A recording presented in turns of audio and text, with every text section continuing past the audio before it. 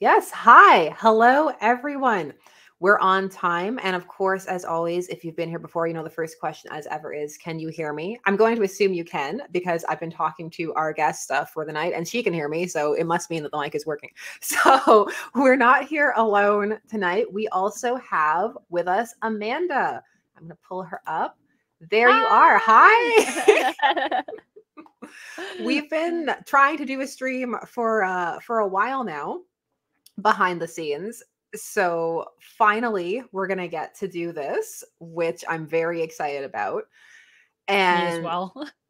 We had a bit of a time deciding, what to pick because it's just so wide of a breadth of topics. I feel like we both have that issue though, where we're like, we were talking about this when we were like, what will we pick? And then we're like, I don't know. And they're like, I need a minute to think about it. And I wasn't even sure. I was like, I don't even know what to say. And then I was like, oh, I know. So when we are on my stream next time, the thing came to me like a lightning bolt. And I don't know if you had the same experience, but based on what you picked, I'm going to guess that it was like, then all of a sudden you were like, oh yes, that's what we're doing. Yeah, definitely. Because I've wanted to talk about this one for a while, but it's the kind of issue where I feel like it's more fun to talk about with somebody else just to bounce things off of. Because it's a classic. I saw some people in chat already saying, like, isn't this like a seminal, like classic, important historical issue? And the answer to all of those things is yes. Yes. But it's also really interesting depending upon when you read it, why you read it, all of those other things, which we will get into. So I put it in the thumb, but I won't bury the lead. I'll pull it up briefly so that the peeps can see that we're going to be talking about Green Lantern 85 and 86 and the infamous My Ward, a Junkie cover. It's a classic. It's been done like, there's been homages to this and all of that good stuff with people recreating it. Yep. And so before I do a little bit of the history and all of that, I want to ask you, why do you think I picked this for us? Well, I think you picked this for us because we were talking about, I was talking about Green Lantern. Was what I initially thought. I thought, oh, Green Lantern. And then I was like, oh, this cover. And then I was like, oh, it's this Green Lantern. But that's what I thought initially, because I said to you how much I really wanted to get into Green Lantern and how my main experience with it had been Far Sector and how I love Lantern Moline. And I was like, we were talking about Hal, and I was kind of like, I just don't really understand why Hal is cool. And you were saying Hal is cool, like in these ways. And we were just talking about what Hal's been up to. So I thought, oh, maybe this is to like showcase the awesomeness of Hal Jordan initially. And then I read it. It's partially, a little bit when you think about it through a certain lens. Yeah. Matthew Prowler, thank you very much. And has, of course, the first question, why would Hal Jordan do this? Which is something we always ask on these streams. But in this case, it's more a question of why would Ollie do this? Which we will. Yes. I'm still asking myself that question. I think unfortunately, you know what I will say, I'm just really happy that Hal is actually along for the ride. Maybe you know what it is. Maybe you gave me this because you said next to Green Arrow, you're going to look at Hal Jordan and you're going to say, what a great hero. Because I did say that as I read it. I thought, man, Hal Jordan is just such a stand-up guy. Like he's just in here, like trying to help his friend Green Arrow, trying to help his friend's Ward, trying to solve everybody's problems. And then Ollie's just Ollie. Mission accomplished. Thank you very much, Ben. It's very appreciated. Is this an intervention? Asked Ben Champ. Ben, thank you very much. Hal's just so happy someone else is more of a mess than him. Yeah. I think so. Also, hello to everyone in chat, by the way. I see you all saying hi and hi. I have all of Amanda's links and everything down below, so you can go check out her channel where she is posting daily, and she's also streaming on Twitch. So if you want that consistency, you can have that in your life. So I'm very tired, but we're doing it. It's worth it. Especially if you guys like movie content. I'm talking a lot about a lot of movies and shows, and hopefully more comics. I really want to do like a Wolverine 50th video. Have you done anything for Wolverine's 50th yet? No, I haven't, but I'm flirting with it. I'm flirting with doing one of the Wolverine like 90s series episodes just for fun, you know? Oh, why not? Yeah. Yeah, there's a lot of gold in there. I read the first 50 issues on my exclusive community place. We have a comic book club and we were reading through it. And I want to just recap like the first like 50 issues of that iconic series. So iconic. Also, they have new figures. I'm so excited. Oh, nice. Yeah. I wanted to do that with Vigilante because Vigilante has a really concise art. That would be so cool. But then it was really depressing. And I was like, I don't know if I'm ready for like this right now. Vigilante is depressing. You know what's weird to me? That there's still, I think, so many people that don't realize that Vigilante is from the comics, like that saw Peacemaker and that are like, oh, that's cool. They like made this character. And I'm like, no. He was around. He was doing things. He was doing some things. He was Punisher, but with a story that ended basically. Punisher, but if Punisher stopped, you know? Yeah, Punisher, but if like the inevitable eventually happened. So I have, first I'll go through the titles of what we're reading and all of that good stuff. I had notes that I've written. So we're looking first at Green Lantern 85, which was Snowbirds Don't Fly, which was written by Denny O'Neil with art by Neal Adams. And the year is 1971. And then we're also looking at the sequel, 86, They Say It'll Kill Me, but They Won't Say When, which is just, I love that title. I can't say anything. But the first title is actually a drug reference because a snowbird is slang for somebody who's addicted to cocaine, which is, so they're pushing it out there already with the title. They're really like, look at this. Yes, very much so. The editor is Julius Schwartz, which I'm just mentioning because I'm doing a lot of Julius Schwartz stuff lately. I'm actually working on a whole video with like quotes from his book and stuff. It's been a lot of fun. And so we're looking at the 1970s and specifically 1971, which is an important era for the Comics Code because it's the year that the Comics Code is revised. And we're going to get the slightly more relaxed Comics Code. How exciting. Part of it is because of talking about drugs, but it's first forced by Marvel with the Harry Osborn and all of the storylines that Stan Lee is doing. But that's because he was actually asked to do them. So he didn't just start doing them. He was asked to do those by the actually by the Health Commission to try and raise awareness for like the issue affecting the youth. But the thing is, then the code wouldn't approve the story. So those first Marvel stories had to run without the code seal of approval.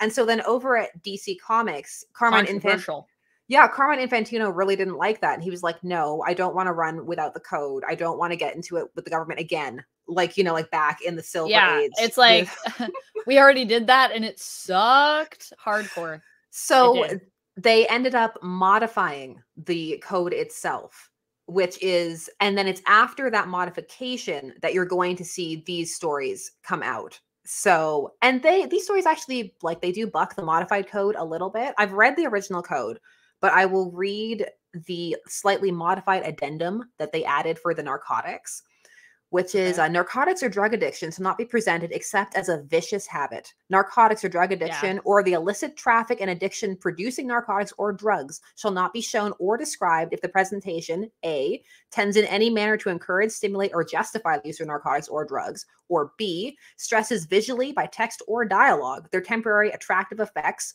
or C, suggests that narcotics or drug habit can be quickly or easily broken, or D, shows or describes details of narcotics or drug procurement or the implements or devices used in taking narcotics or drugs or the taking of narcotics or drugs in any manner, Or E, emphasizes the profits of the narcotics or drug traffic. Or F, involves children who are shown knowingly to use or traffic in narcotics or drugs. Or G, shows or implies a casual attitude towards the taking of narcotics or drugs.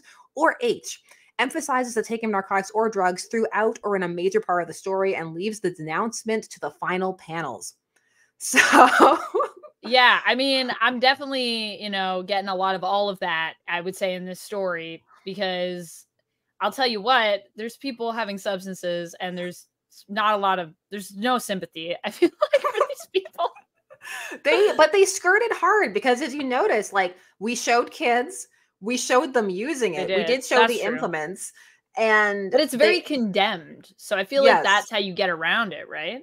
Yeah, I feel like because they were so negative about it, they were able to like be like, but we showed it. And also because, I mean, they were being asked to tackle the topic. So it's kind of like, well, we can't talk about it if we can't, you know, talk about it. Show like, any of it.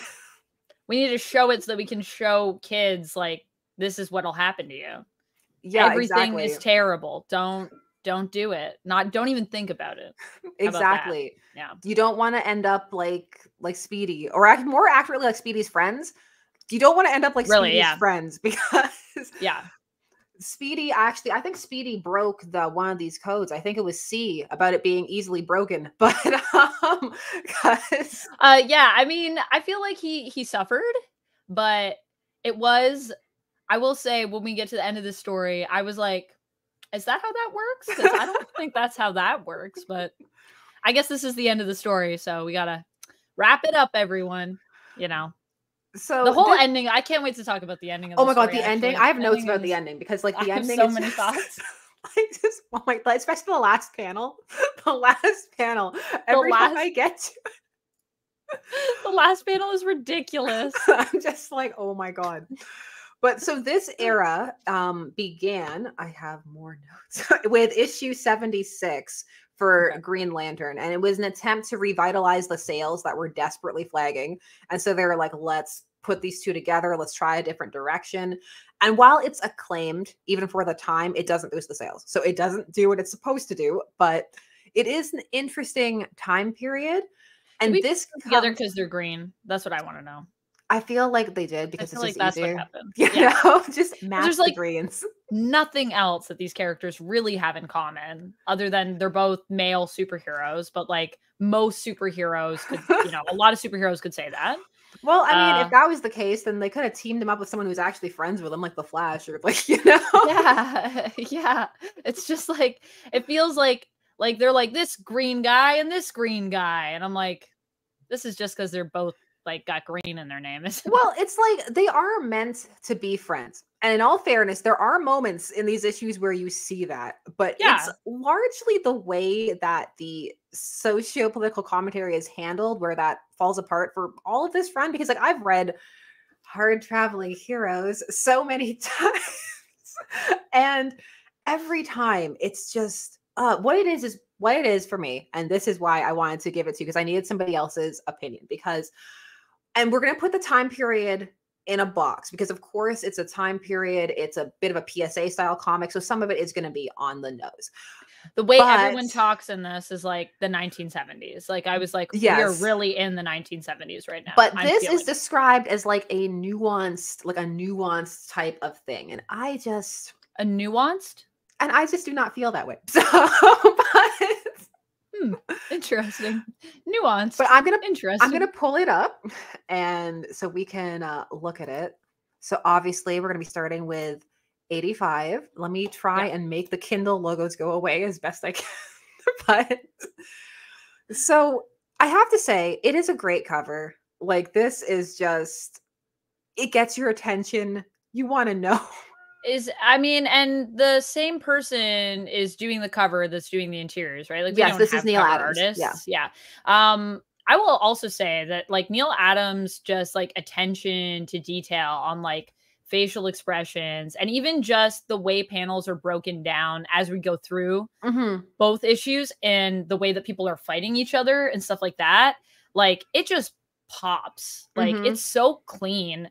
And just that you can't, this face that Ollie has is like, this is going to haunt you forever if you picked up this cover in like 1971.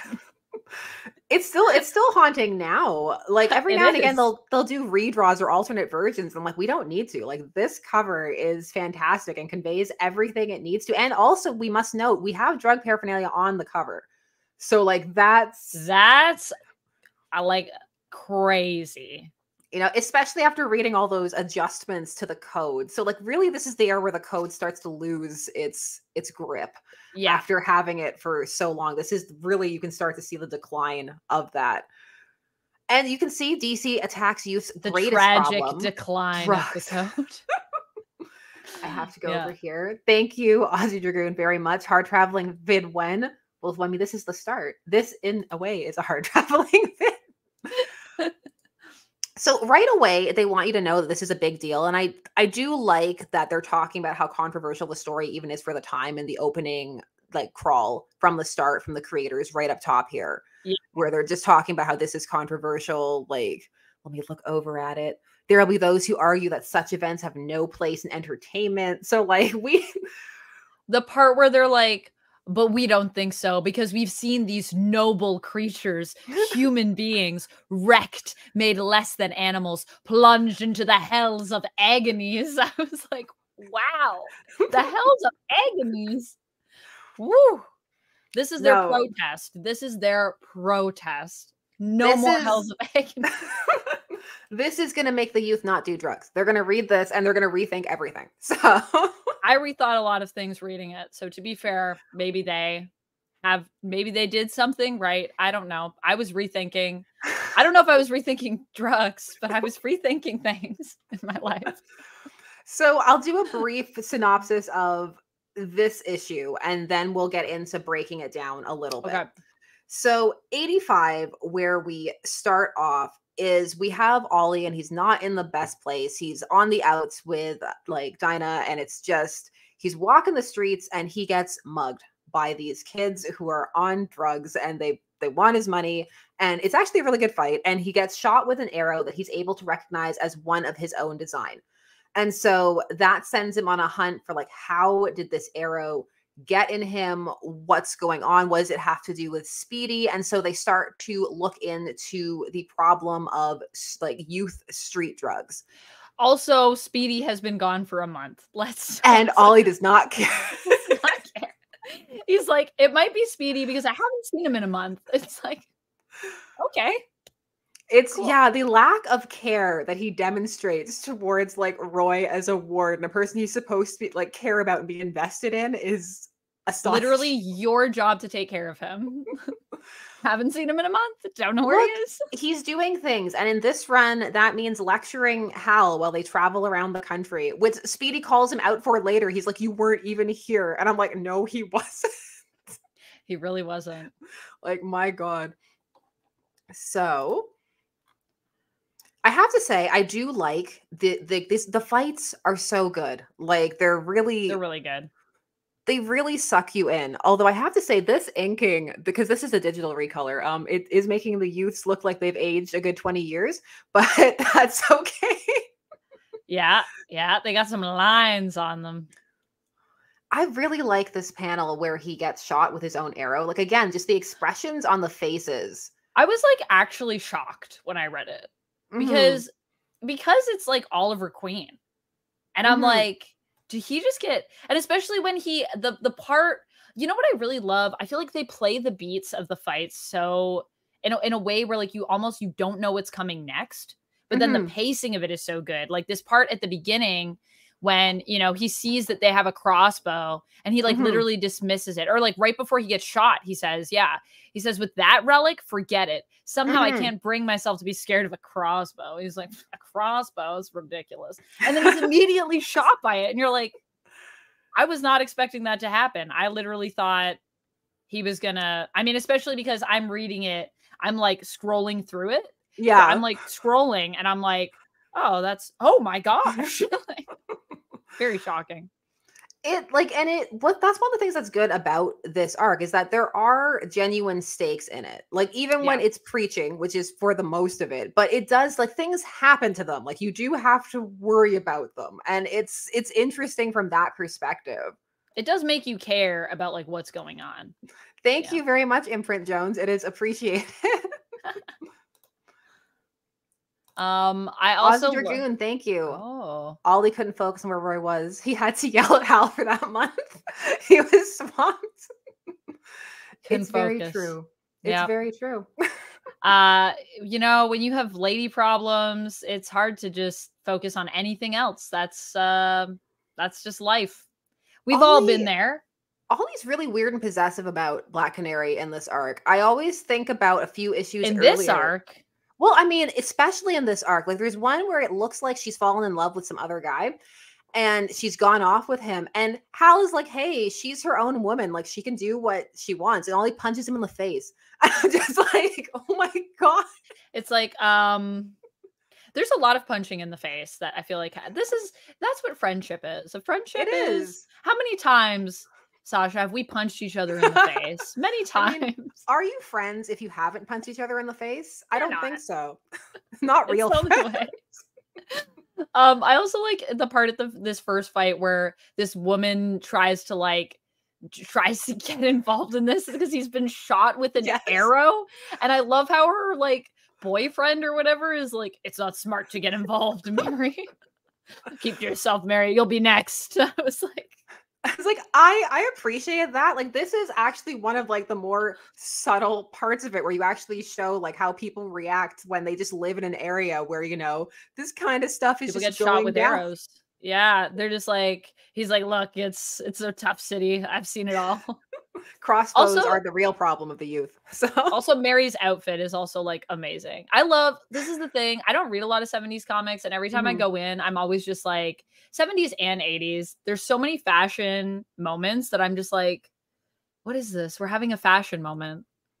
I think people don't think it happened as much as it does now, but it happened all the time. No, I love it. And like it's like going through old Lois Lanes and stuff, that's part of what I'm doing sometimes. I'm just like, oh wow, like look at these outfits. Like she looks so good. Also, all this other stuff happening. But also these outfits. Yeah. So at this point, he calls Hal, and this is one of the better friendship moments where like Hal's like, oh my God, like he's clearly in trouble. I'm gonna go down like a bro and help him out. And they start investigating, and just this entire issue, like Ollie's very kind of self-focused. Like it's all about Ollie and like his problems. And even when he's telling Hal about, you know, like drugs and like it's the problem of our times, he's doing it from like a very kind of like those bums need to just not be doing drugs. He's like, I'm really bothered by this. Like, we need to stop this because it's disgusting. And I'm disgusted by it. I know. That's the weird thing, too, is here's the thing that I really appreciate about Hal here is that even though Ollie seems very like focused on his own thing, Hal is like very concerned about him. Like, even when Ollie is just focused on his own mission, Hal's like, I'm really worried like about my friend. Like, I can tell that he's like shaken. Like when he comes back and he's calling him from the hospital and he's like, hey, you know, I got shot and like I need help with this thing. Can you meet me at a spot?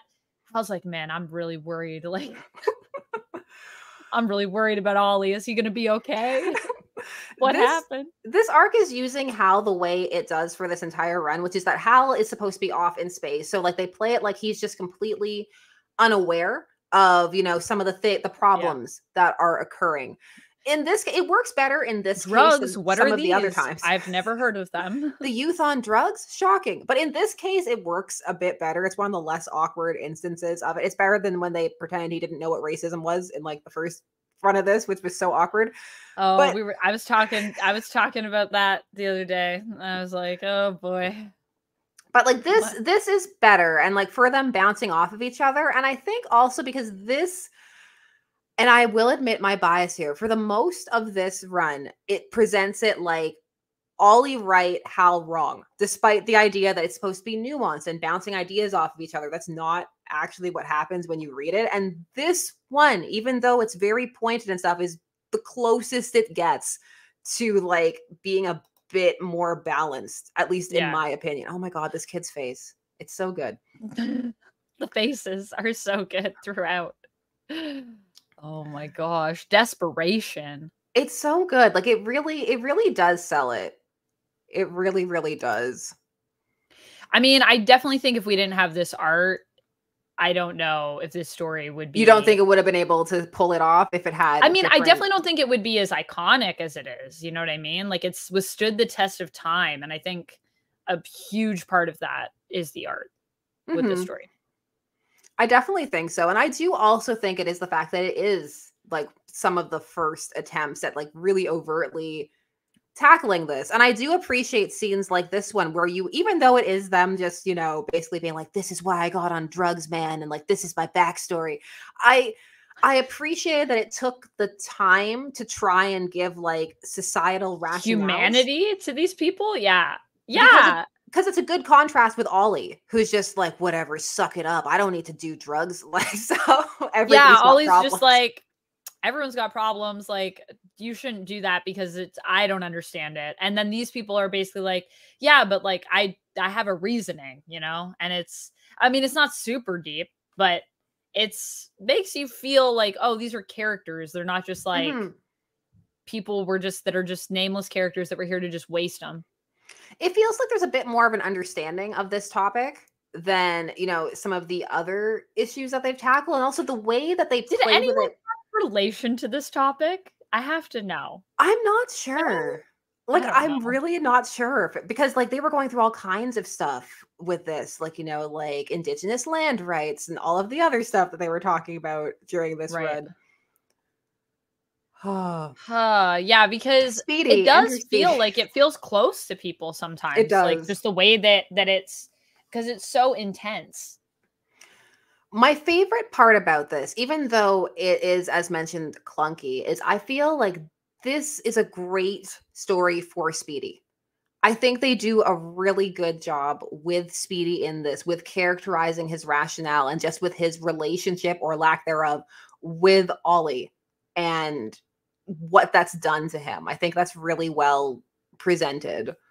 I think it's like actually holding Ollie accountable in a lot of ways, which feels, I mean, I hate to quote Green Arrow on it, but like he's a man now. Like it really is this kind of like Speedy, like realizing like a lot of the stuff in his life, like a lot of the issues in his life that he actually like wants to be better, and like just seeing, I think, things for how they are, as opposed to, you know, just being this pal of Green Arrow's that's like, oh, I'll just do what Green Arrow says. You know what I mean? It also breaks further outside the mold of the like Batman, Robin, Green Arrow, Speedy. Like it splits them and makes them feel more distinct by having them have such different relationships with their wards, which I also appreciate from an overall DC lore standpoint. 100%. 100%. It's a very different relationship. I mean, I also feel like with Batman, if you're gone for like 2 seconds, Batman better know where you are. You know what I mean? There's like a chip in your skin, you know? He'll be like, I noticed that you didn't like thoroughly wash your hands today. He's like taking notes of everything. I know it'd be impressive if one of them managed to be on drugs, because I know Batman would have had to know. He'd be like, actually, that was part of my contingency plan. I know. I'm training you to get used to it. Like a little bit. Building up an immunity to the poison. Thank you very much, Matthew. Betsy 7, Ollie doesn't even know what Will is. That is a Heroes in Crisis joke, and I appreciate it. I appreciate it.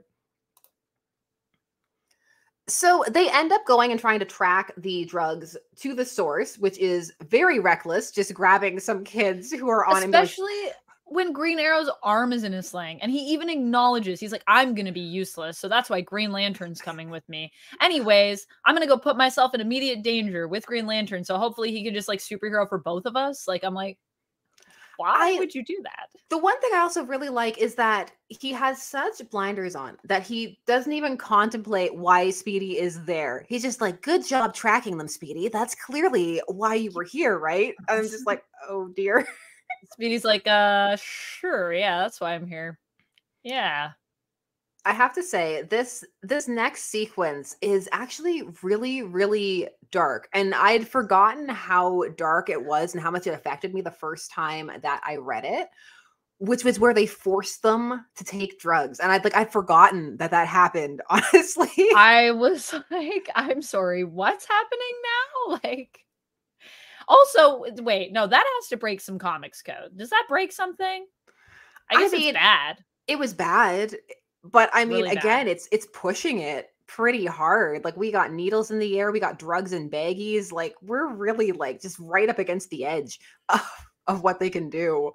I think the only way that it really was like, okay, but this is like, it's really bad, because I mean, I guess the whole point of them, you know, being, you know, doped up is the idea that that's how shocking it is. Like, it's supposed to shock us, and it does that job. So I feel like maybe like the comics code was like, yeah, I mean, this is obviously terrifying, and that's the whole point. Exactly. It's like, I was like, this is an invasion of so many things. I do not like this. Wow. This is my favorite panel of the entire thing. Like, the way that Hal's visions manifest while he's on drugs. And I just think that that's just such an interesting concept, and something I would love to see explored more, or just like the idea Hal on drugs? No, well, I mean, that happens later when he does shrooms by accident. I meant more. I meant more like just when your mind is altered and the ring. And what it looks like when you're using the ring, or what it feels like, or what it becomes when your mind is tripping out. Yeah. Also, it's pretty cool. This whole story is actually really trippy. Like, for something that's also supposed to be about like, don't do drugs, I'm like, it's pretty trippy. Also, I mean, how did Speedy get there so fast? Speedy followed them, right? This was my question. I had to read that like 4 times. I was so confused. There's another part that I had to reread a few times, but I think I was just dumb. I'll bring it up when we get there. But yeah. Also, for a second, I was also just like, how did he even know where to go? But then I was like, oh, he probably knew, because like he's been there before. Exactly. So that makes sense. But like, they flew there. They did. With Green Lantern. So you're telling me that that's got to be a crazy cab he got in or something. No, he left right after. Like, he was right behind. Because also, he seemed pretty, like, just his facial expressions, he seemed pretty cool to sit it out. So it was very surprising when he showed up, to the point that I didn't even know at first that it was Speedy. I was like, wait a minute. I was like, is that Speedy? No, that doesn't make sense. I just thought it was like some random passerby who was like, my hero's on drugs. Yeah, but then we kept going, and I thought, no, that definitely looks like Speedy. And then I went back to check what he looked like, what he was wearing in the issue. And then I was like, yeah, no, that is him. And then I went back to just be like, oh, okay, was he like with them? And then I was like, no, he wasn't with them. And so then I had to go back to read like through what's even happening. I'm like, but he was told to stay. No, he was told to stay. It was a whole process. Yeah. How did that happen? Speedy. I mean, that's why we call him Speedy. He's so fast. So quick. It's his secret meta powers that he doesn't get to use because he's, rocking the Green Arrow merch. Yeah. He's like, look, really, I belong with the Flash, but we don't talk about that. So it's a secret. He just used his speedster powers and ran over there, I guess. This section where Speedy tries to explain why somebody would do drugs. It really touches me, like, because it's so obvious, like, how neglected and just left behind he's been. And the fact that just our wishes right over Ollie's head is like so painful. It's like just really like just heartbreaking. Like, I really just feel bad for him. And also, you know what it is? I think it connects with me in a way of like, have you ever tried to talk to like an authority figure or like a parent or something, and you're trying to explain to them something about yourself that you're not like comfortable maybe saying out loud yet about yourself? So you try to do it through like, well, I heard like this person. Like, we all did that, I think, as kids, or at least I've definitely done that when I was like figuring out who I was even as a person or what I wanted in life, and trying to like share something with my parents maybe I wasn't like fully proud of yet, or like wasn't ready to say.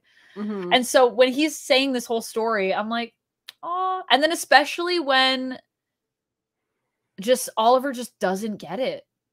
And And when he's shocked when he comes back, I was like, and then he's mad at him. I'm like, he told you. You weren't listening. Like, that's how checked out you are. Like, hello. It's, for me, when I read this, what I read it as, like, and I've always read it as this, is that he's afraid of him.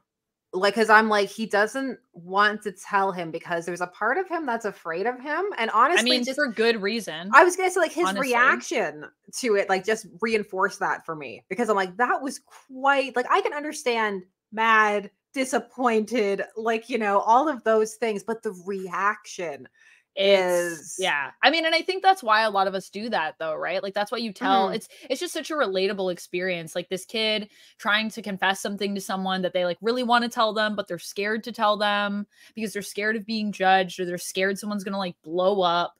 And then when you see it happen, it's like, oh my God. And then I just think to myself, this is a hero. Let's think about this. This is a superhero. Okay, imagine if this was like the first full Green Arrow thing you read, which it was for me. Yeah. Like, imagine if, like, and people recommended it to you with the, like, you will come out of this loving Green Arrow. And I was just like, this is an experience. It's like, I came out of it appreciating Green Arrow as a character, but not liking him as a character and finding him to be very hypocritical, which was interesting. And it made him an interesting character to read, but not one that I liked, which are two different things. He's very human. So I guess maybe what people like about it is that this really does show that, like, Oliver Queen is a character that has depth. Like, he is just a guy. And there's something that's like kind of cool about that, but it's like, just no. I appreciate it, but the thing is also, if you've read from 76 up to this, which like I had at that point, it comes on the heels of every issue being like, he's in the right, he's in the right, he's in the right. And it's like, then this issue just comes around and backslaps you by being like, he's actually self-righteous and all stuff. I'm like, yes, I agree, but also you just spent all those issues trying to be like, you know, trying to examine some of that. Like, why don't we just unpack that a little bit more? Yeah, I haven't read the previous issues, so I don't know what that buildup is like, but having just read this, yeah. And I mean, I've read some other Green Arrow stuff here and there, like not like a long, like I haven't read like a whole run or anything, but I will say that people, I mean, I haven't watched Arrow. I've seen parts of it, and I've watched a lot of The Flash, and I've seen Green Arrow show up in that. But when people talk to me about how much they love Green Arrow, I'm like thinking of these like almost two versions in my mind that I know are the same person. But I'm like, there's the comic book version that I've read that I'm like, this guy's like kind of a problem.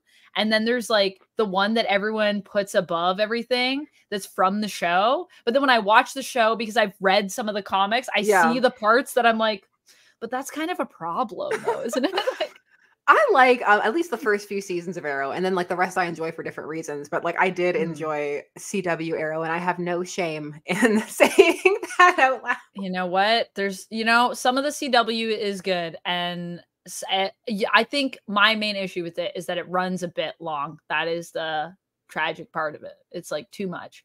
But yeah, I mean, CW's all right. I haven't watched all of it. It has its moments. But then I saw Batwoman, and I was like, I don't know about this. That was a different story. So how did you feel after you finished 85? What were your thoughts like as you were gearing up for 86? Yeah, so I finished 85, and I was thinking,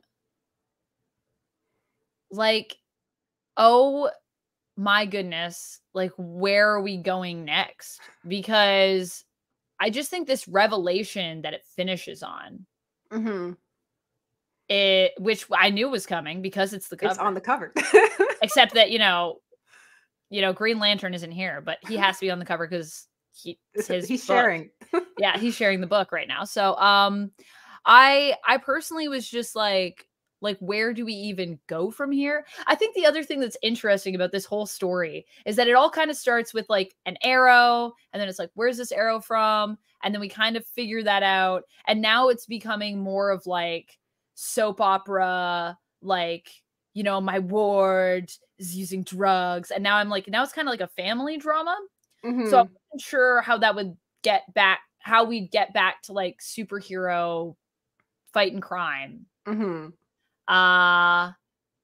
And I kind of expected what happened next, but it was a lot more intense than I think what I thought was going to happen. I mean, I know the story of it, but there's one thing to know the story and it's one thing to read the panels. It's like, that's the thing, because like the second half, I would argue, has some of the dialogue that hits really hard when they're discussing their relationship. So let's get past this not quite as iconic cover. And I'm sorry, Hal makes me laugh in the back of this cover. It just is really dramatic. In the background there. More deadly than the atom bomb. I have to be on this cover. So of course we go right into it. With the it's the way they frame it too. The way he's just coming at you like you're the person who got slapped. Like that was a choice to frame it that way. Also, the fact that like the title is right above them. How do you feel about that? Like I know it's got to be on this page, but just the way even the letters are, like it makes it sound like he's gonna murder him. Like yeah, it looks like a horror. Like I feel like I'm about to read a horror comic now. That's what we're about to jump into. Green Arrow is a predator. He's like basically trying to murder Speedy for some reason. Like clearly we see the band, the tourniquet on him. Like clearly drugs are involved. But it's like even just the faces here, like gosh, they really make Green Arrow look like a monster. And the thing is, like, what Roy is saying here, like, it's so uncomfortable to read. Like, he's saying, go ahead, hit me if it'll make you feel better. And it's so uncomfortable. Just all of it. So the end of the last issue and the beginning of this issue, really, I said this to you before we jumped on, but like, does Speedy, is he kind of in love with Green Arrow? Because I feel like there's the way that he talks about him and the way he talks to him at times. I'm like, dude, like, is Green Arrow your whole life? That's it. That's all you have is Green Arrow. Like, maybe like go out and meet some other people. I don't know. Like, I think you need friends. Like, I'm worried about you. It's like because the mentorship is presented as so deeply important to Roy. And it just contrasts with what you read from Ollie, who's like, what was he doing? I haven't even seen him for a month. Like, where is he? I don't know. And it's just, the thing is, there's something about the phrase, like, go ahead and hit me. Like, in my head, even though I haven't seen it before or anything like that, it was like, has he hit him before? Like, that was instantly like what my mind flashed to, you know? It definitely seems that way, the way it's written. Like it's just, you know, and you do like feel he's bad. Expecting it. Like that's what makes you think, wait a minute, if you're expecting it, like why are you expecting it? That's my thing. And it's like the Titans aren't involved in this. I mean, it might have been nice to have a reference, you know, to them. I understand why they don't, because it makes it feel a lot more isolating for him. And it's about these two characters and their relationship. So I get it, but it's like I'm just like the Titans need to like save you. Like they need to come in and like thank goodness Green Lantern is here.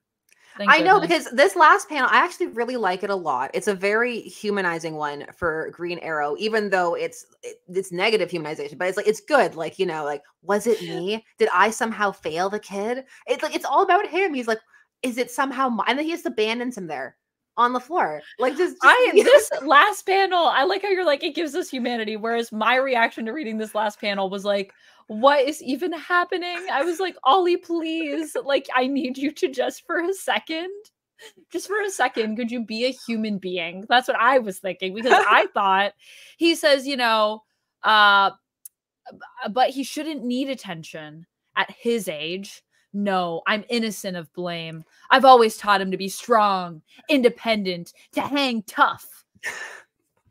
I was like, you haven't seen him for a month. I don't think you've taught him very much in the last month. You don't even know where he is. See, it's like, this is where me coming from reading, I was like, we're finally acknowledging that the man is flawed. Like, I was just like a hallelujah, like, oh my God. I mean, it is a very flawed like panel for sure. For sure. Ben Chan, thank you very much. Ollie should have taken after Batman and given a good Papa Spank problem song. Hey, it's quiet or Papa Spank. You've got to add the quiet or it's not complete. It's not the Silver Age. We can't just threaten to spank people all the time anymore. Yeah. So we've moved past that.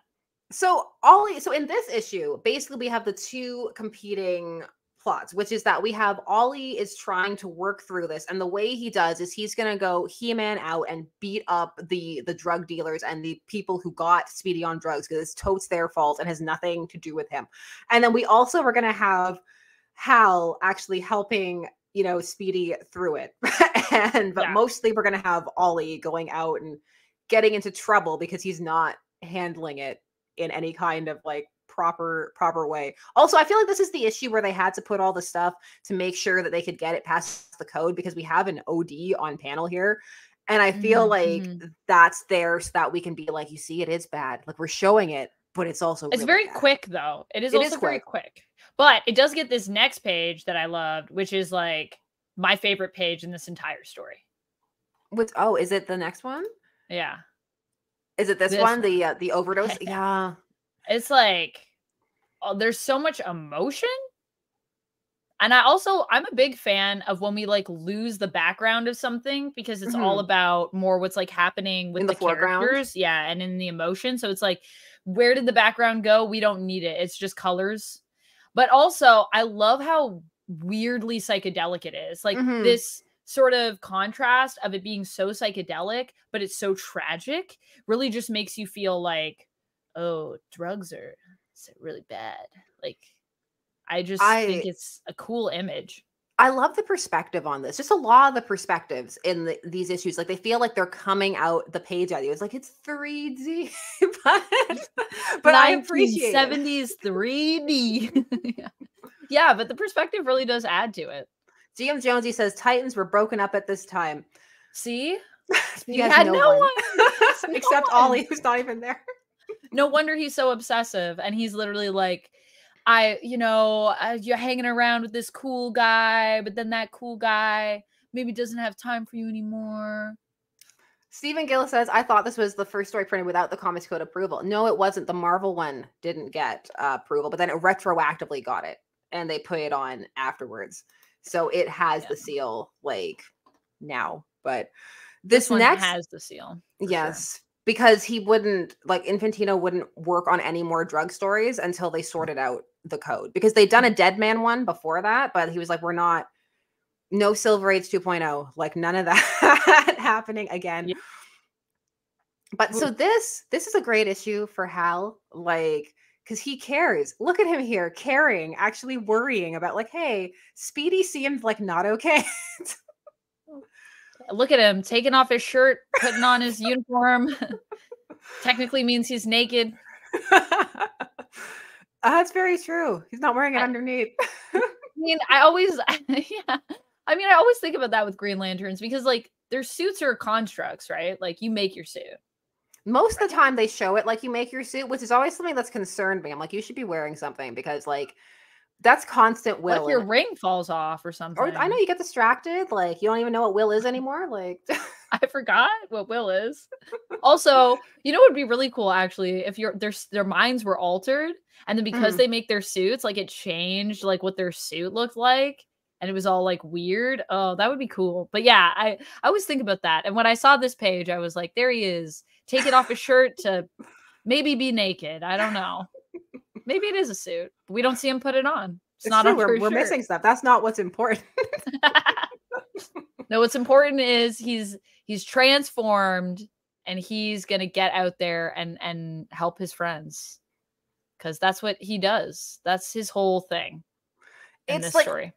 I do like the action portions of the Green Arrow segments of this story, because like this one, despite having some very strong character moments, also has just a lot of action beats where that's not the focus. Like there are decent sections of this issue where it's just like, now we're fighting like underling drugs, then the actual drug lord, who I did appreciate the connection that they made with the actual drug lord later on. Like it got kind of I just loved everything with the actual drug lord. Yeah. I was like, this is actually really interesting. Also, can we just acknowledge, so in this issue, it seems like based on the fact that Hal just like gets a feeling that Speedy and then he like flies off. Like, so he's more in tune with what's going on with Speedy than Green Arrow is. Is that kind of what's being implied here? Yes. Yes. And also, like, who did they bring him to? Like, Dinah. So just like, where is Ollie in Speedy's life at this point? Green Arrow is so checked out. And the fact that he also, I mean, we'll get to this at the end, but I have a lot of feelings about this whole debacle that happens. This is one of my favorite panels. The like the framing inside of like Hal's head. Oh, so cool. I'm a sucker for like a cool panel layout. Like I love a cool panel layout. So the idea here would be that, is this like all happening? Like, do you think Ollie's thinking about this right now? I honestly don't know why they framed this in Hal's head. Like every time I look at it and I think about it, I'm like, because I know it's really happening. Like, why did we frame this inside of his head? Oh, maybe. Oh, you know what? Maybe it's in Hal's head because he's thinking about like where he's going to find Speedy. So the idea is like he's thinking of going there and then he does go there. Oh, so if we were filming it, it would be one of those, like, when they discuss a plan and then the plan is also playing at the same time. At the same time. Yeah, and you realize, he's like, I'm going to go to Chinatown and I'm going to look in that old attic that sometimes Speedy goes in. Also, is there a point in this where they found Speedy in an old attic? Did that actually happen?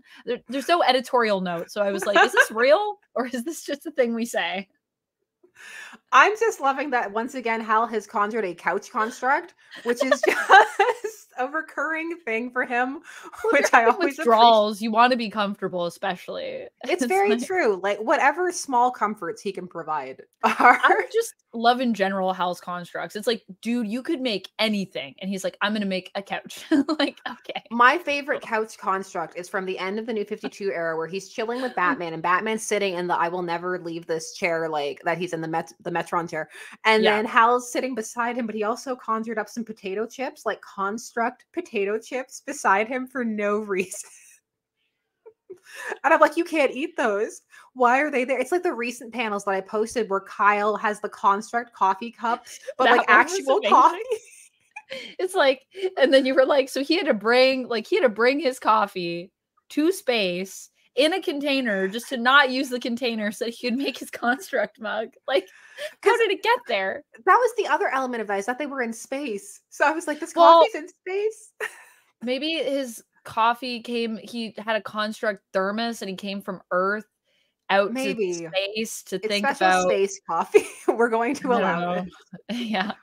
You know, there's coffee in space. Everyone has said that many times. It's true. Janeway loves coffee. Like, you know, coffee is important. That's true. He just called Janeway up. He was like, look, we're going to do a little crossover.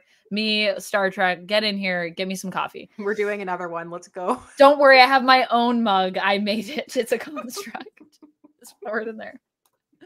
Matthew, thank you very much. Yes, remember Hal for the couches he constructed and the planes he flew. Never forget.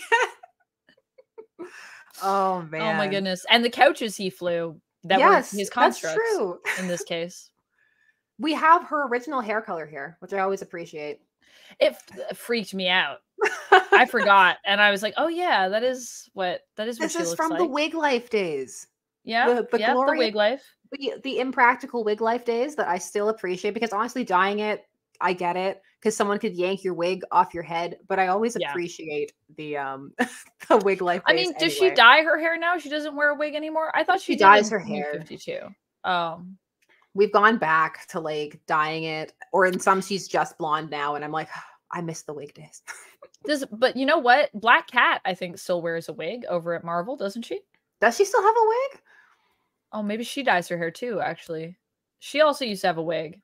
So many of them had wigs. Like Sue had a wig room. Rest in peace to all the wigs that we've lost. I know. Why is no one wearing wigs? People wear wigs all the time. It's so true. I'm like, now that they're like better and more varied than ever, I feel like we've lost the wigs, and it's a shame.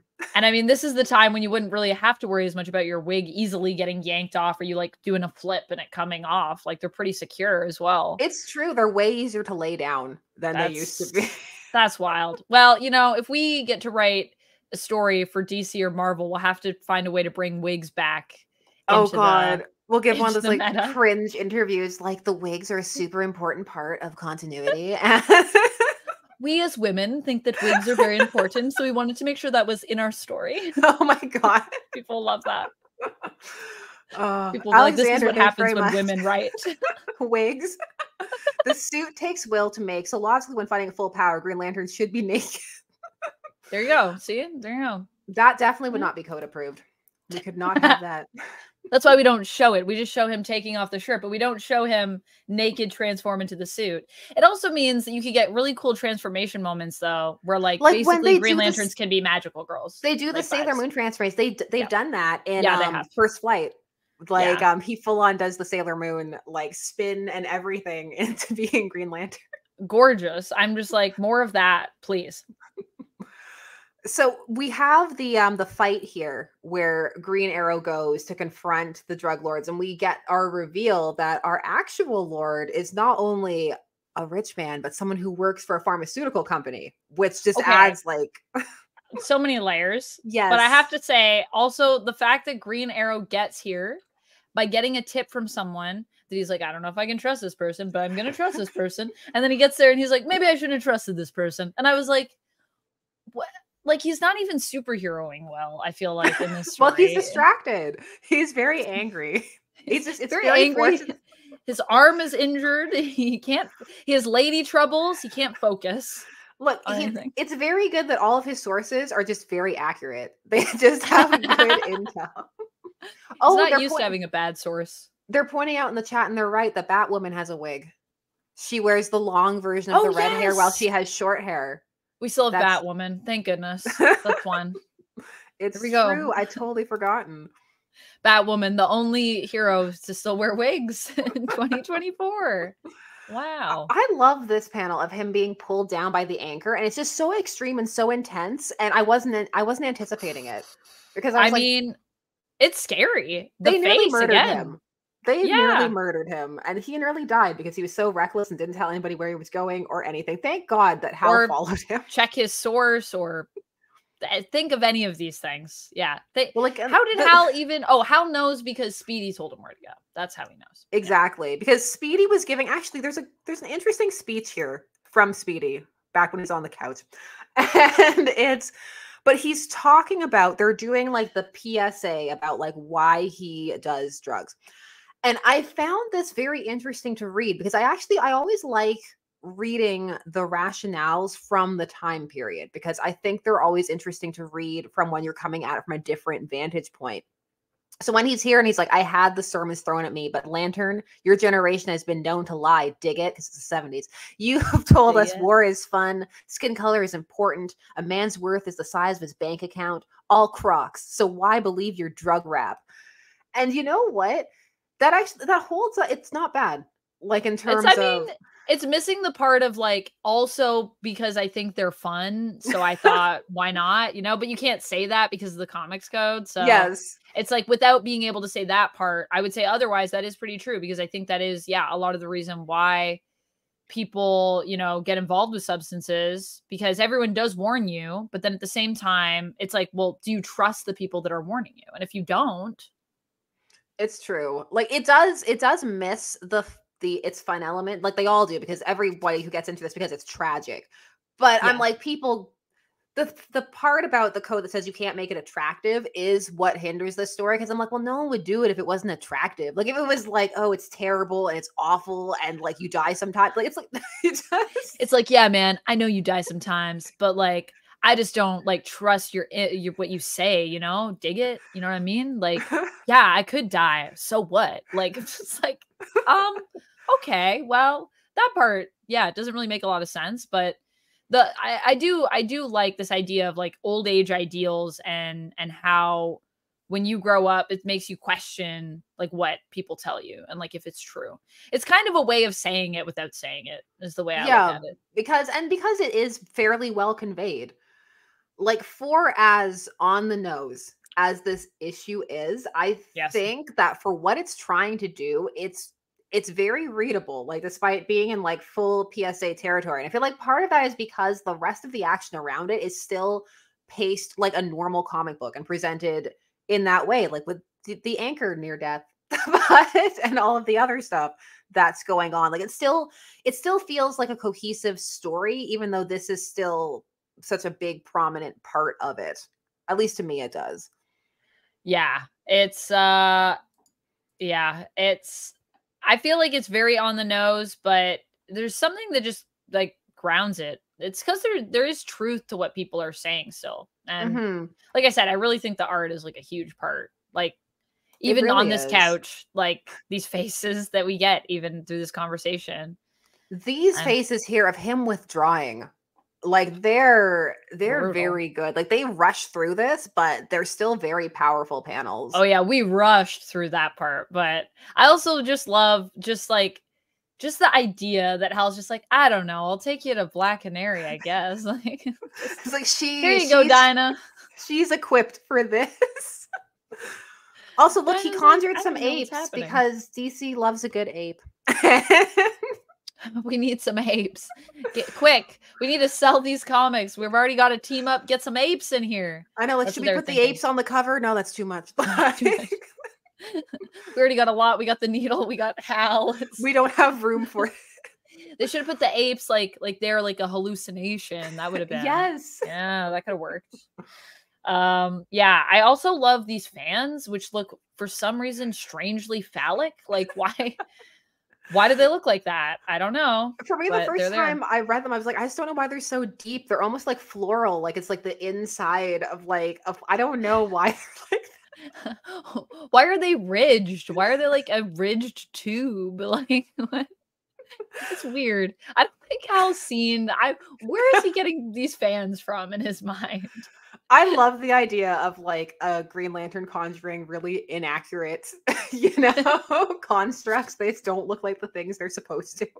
He's like, I'm really good at couches, but what does a fan look like again? Ugh, it's ridged. It's like a flower. Fans are like flowers. Oh, yeah. Ridged.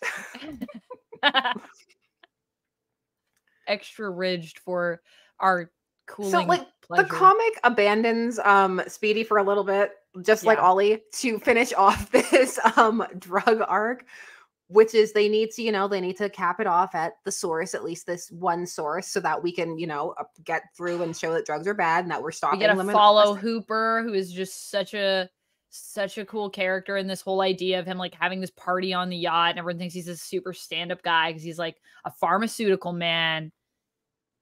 And then we get to see what he's really up to. This whole part was just so cool. Like, it was so good. I'm enjoying his ascot and paisley shirt to work. It's great. Oh, it's fantastic. The hair, the eyebrows. I just love this whole idea that like, oh, this man couldn't be evil. Well, look at him. He has a yacht and he owns a pharmaceutical. Look at this ascot. Like, he looks so like he's up to no good. You know what I mean? I love it. No, and it does add, like, again, they don't go into it too much. Like, there are some interesting elements they introduce that add some layers of nuance to it, like the idea of like the dissemination of drugs, where they're coming from, the class systems, all kinds of things that they kind of hint at and like they flirt with it, but they don't go there. But it's still interesting that those elements are in the story to begin with, because this could have just been like, oh, it's just like some person on the street, but like the fact that they go this route does. They could have made it one more scuzzy. First of all, they could have made it like, oh, it's these hoodlums on the street pushing, or they could have made it like, oh, it's coming from across the seas or something like that. You know what I mean? There's a lot of other directions we could have taken it in that I think would have been less interesting and just like more like, oh, well, that's like predictable. And also maybe not even, I think a lot of the times the way that we portray like these easy causes or whatever is not as accurate. Like, this seems weirdly more accurate to me, that it's just this rich guy like making drugs to make money. It's like, I don't know, like it ages. I feel like this part ages like particularly well for it. Yeah. Although there's this weird, every one of these issues has to have some kind of jab at Hal in it at some point. So like this one has this odd line where he gets really angry because like this is the person, the drugs and Speedy, and he's just beating the crap out of him and like this really artistic throw. But And Ollie has to like pull him back. He's like, oh my gosh, like, you know, you're going it too hard. But then Hal has this weird line that's like, I never pretended to represent Justice Oliver. And he calls him his whole name. That whole part felt so disjointed with everything else that's been happening with Hal in this story. Can I just say? Yes. Because the whole time, yeah, Hal has been holding Ollie back, I feel like. And now in this one moment, for some reason, I don't know. I guess he didn't like that this guy, you know, was like ready to fight him and said he was part of the boxing club or whatever. I'm not sure what's happening. He didn't like his ascot. Bothered him. This is more in line. Was made him crazy. This is more in line with like how they do Hal for like the rest of it. Like they'll have these moments where it's like he's just an out of control space cop. And so it's like this is just that moment for this issue. Even though it doesn't really have anything to do with anything or fit in this particular scene. I never pretended to represent Justice Oliver. But I don't know. It's the fact that he calls him Oliver. I love it. Yeah. Also, it's a weird thing to say when you're literally a space cop. Like, I'm not about justice. I'm like, your whole thing is justice, though. Like, what are you talking about? I also feel like I know this guy's passing out, but I feel like you shouldn't be yelling all these names like right in front of him. Maybe don't say Oliver. Yeah, that's true. Like, we are wearing masks. We're trying to be undercover. But I mean, it's like if you put a little bit of effort in, still like conscious. It's not going to be too difficult if you really apply yourself to figuring it out, especially because his arm's in a sling and all of that stuff. I mean, yeah, I feel like. I mean, I don't know. I'm always surprised that people don't know that Oliver Queen is Green Arrow. I feel like it's kind of obvious, but I think the other thing, okay, so this was also the part that other page was the part where I got confused. Mm-hmm. You guys can tell me if I'm dumb. Okay, what was it? Okay, so it's, so at the bottom of the left page, he's jumping out. Yes. Okay, good. I'm not You're dumb. Not crazy, anyone else in chat confused about that? Yeah. Okay, no, every time it's like, okay, so I'll put the mouse over it. So it's like he's going, like he's opening the window to like jump out the window. But then all of a sudden, this is supposed to be, I think that Hal is pulling him back.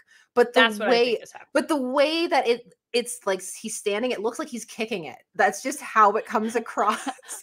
I wasn't sure if he was trying to close the windows or if he was trying to like kick the window because he was mad. But then I was like, how did he get back here? It just feels, you know what it is? It's like there's a panel missing. I just want to put a panel in between those two that's him grabbing him, because I'm like, okay, I wasn't sure how he got back there. I thought, did he jump that way and then just like fall backwards or something?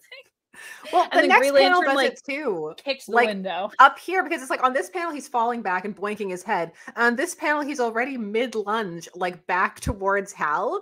So it's just the action here. Flying around this room like this, it's very strange, especially considering the previous issue. And I think, earlier on this issue as well, the fights have been so succinct that when I got to this part, I was like, am I dumb? And I had to read it like 4 times again. I was like, oh, that's what's happening.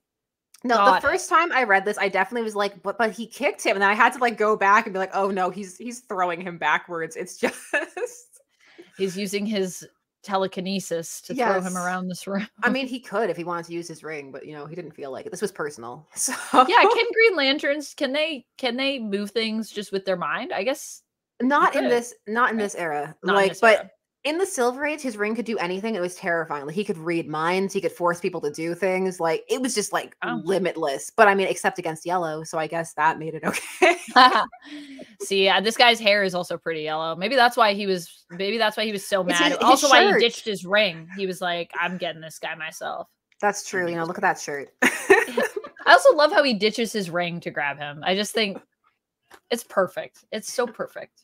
The Rich and Mighty, thank you very much. Snowflame should be Speedy's nemesis. Not anymore. Speedy / Red Arrow / Arsenal has come a long way.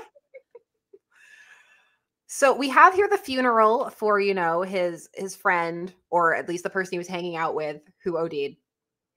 And Ollie and Hal are here because they are and because they care. But what you see here is that Ollie hasn't checked in on Speedy. Because that's what this implies to me. Because he's like Speedy. Like he hasn't seen him for however long this has been.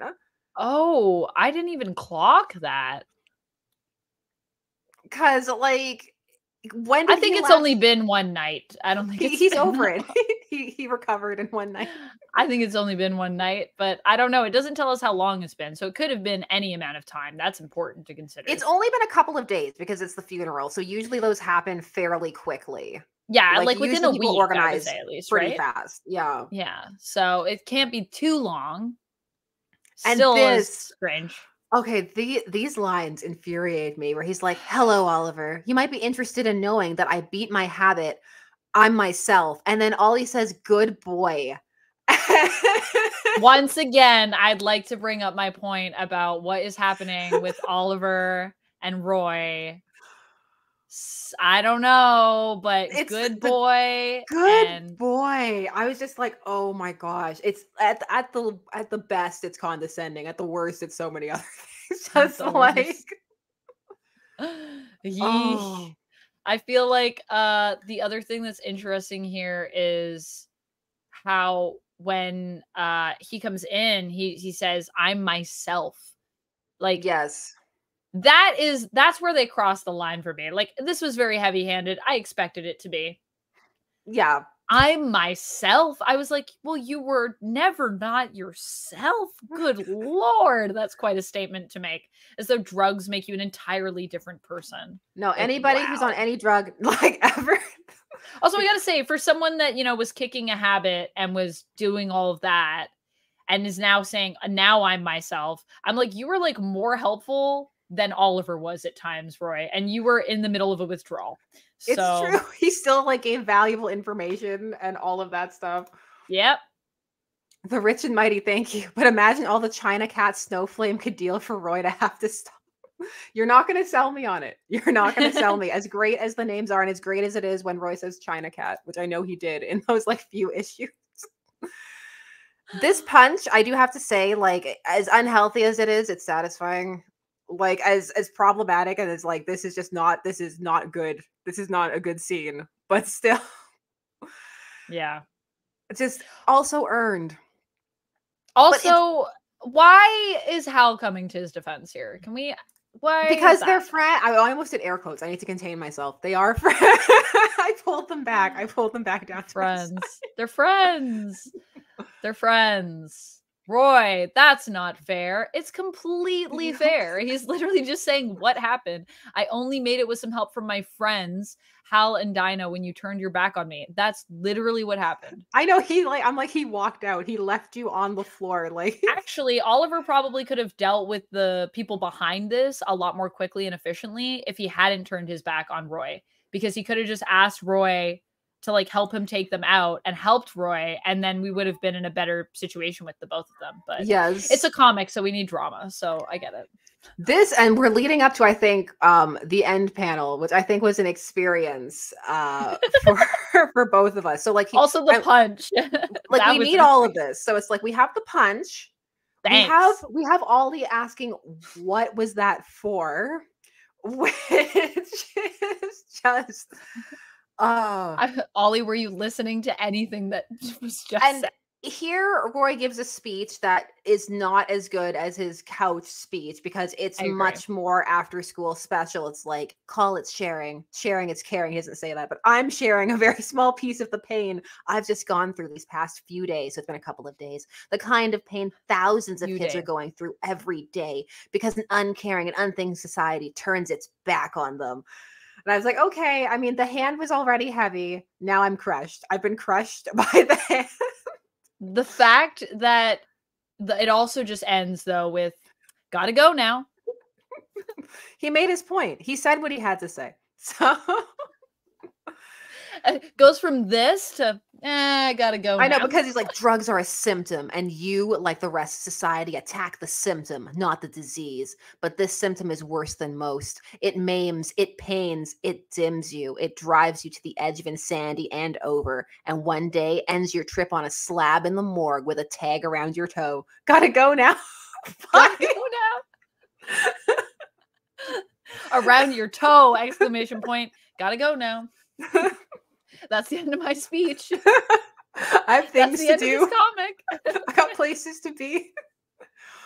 And then all of a sudden he's like rude to Dinah for no reason. She's like, Roy's like, thanks for the hand, sister. I'm like, what is happening? But now you gotta go help Green Arrow. I'm like, no, can we just give Dinah a break? I feel like she's done enough. Goodness. This woman. And we have this final panel here with Oliver in tears with the narration box. It's a very large lump of pride, which forms in the throat of Oliver Queen as his boy becomes a man. For me, it was vomit that was in my throat when I read that, because I was like, that is really bad.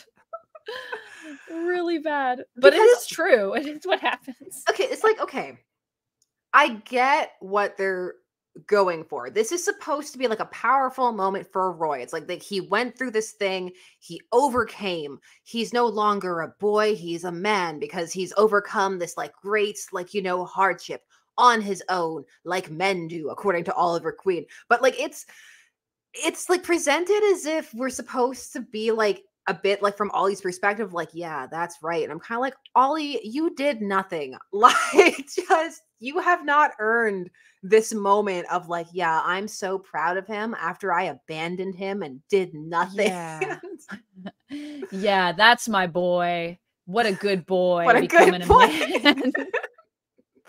Like, what a good man. It's such a weird moment for him to be like so invested. Like, I'm like, he was gone for a month. To me it's atonal. I'm like, it's, again, I get it. I understand it intellectually. And like, but to me, it just comes across as atonal as the whole, like, I never said I was an agent of justice. It's kind of like, what's happening here? Because this panel would make more sense to me if, for example, he had tried to help him, but had been rejected. Yes. You know? Yeah. Like if he said, you know, I don't want your help, or, you know, if he had tried to help him, but wasn't able to help him, or just anything, just like a moment. Like we didn't need that much to earn it, but a moment would have been really nice, but we don't get that. So it feels weirdly empty. And like, it makes no sense with the rest of the story. Like, you're like, I'm sorry, what just happened? Especially because we've got like the triumphant, like man tears, like, you know, like these man tears. I also do really like that Roy gets to call him dumb. That was nice. That was like victory for Roy, in my opinion. I mean, the thing is, though, I guess you kind of have to have this last panel because it is kind of what happens with Roy next, right? Like this is kind of the beginning of his journey to where we really start to like play with Roy as like, you know, his own character. Yeah. And if you didn't have this kind of, I guess it's meant to be like a kind of coming back together-ish moment for the two of them, it would leave Ollie in not the best place. Like then you would just be like, wow, like what a jerk. Even though I still feel that way, like I see what they're trying to do.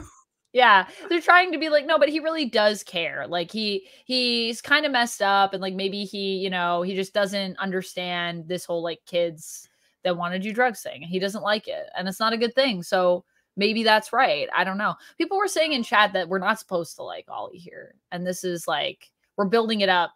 Like we have to build up this moment where Ollie's kind of a jerk, so that Roy maybe can like give this speech and like. I don't know. Maybe it's a lot of things that are supposed to try to justify each other, but all I know is just the other stuff that I've read of Oliver Queen. This fits. That's all I'm going to say. No, this lines up, and for me, this slots entirely in with the self-righteous version of Oliver Queen that I feel is very on brand for him, which is someone who talks a really good game, but then when things actually come close to home, he has a very different reaction. And like I think that that's fine, and I think that that works, but I think that this story ends in a place where it kind of wants you to like him. And it's like it's this last panel that's giving me that impression, like, you know. Yeah. I don't know. It's hard to tell because it's hard to tell with some of these lines what tone you're meant to read it in. I have no idea how to read Good Boy. Like I'll never know how to do that.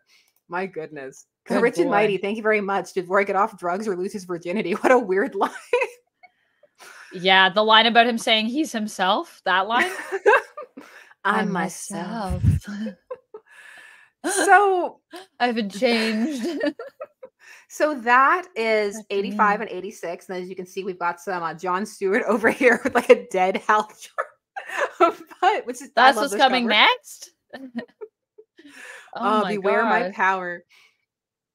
But so now you've read it. How do you feel? What do you think? Like, when people like come and they're like, this is like an important historic, like, how do you feel about like looking at it through that lens? I feel like it's really important for Speedy for sure. Like, I think for Roy, this is a very important story because it really does set him on, I think, a path of kind of going off and doing his own thing.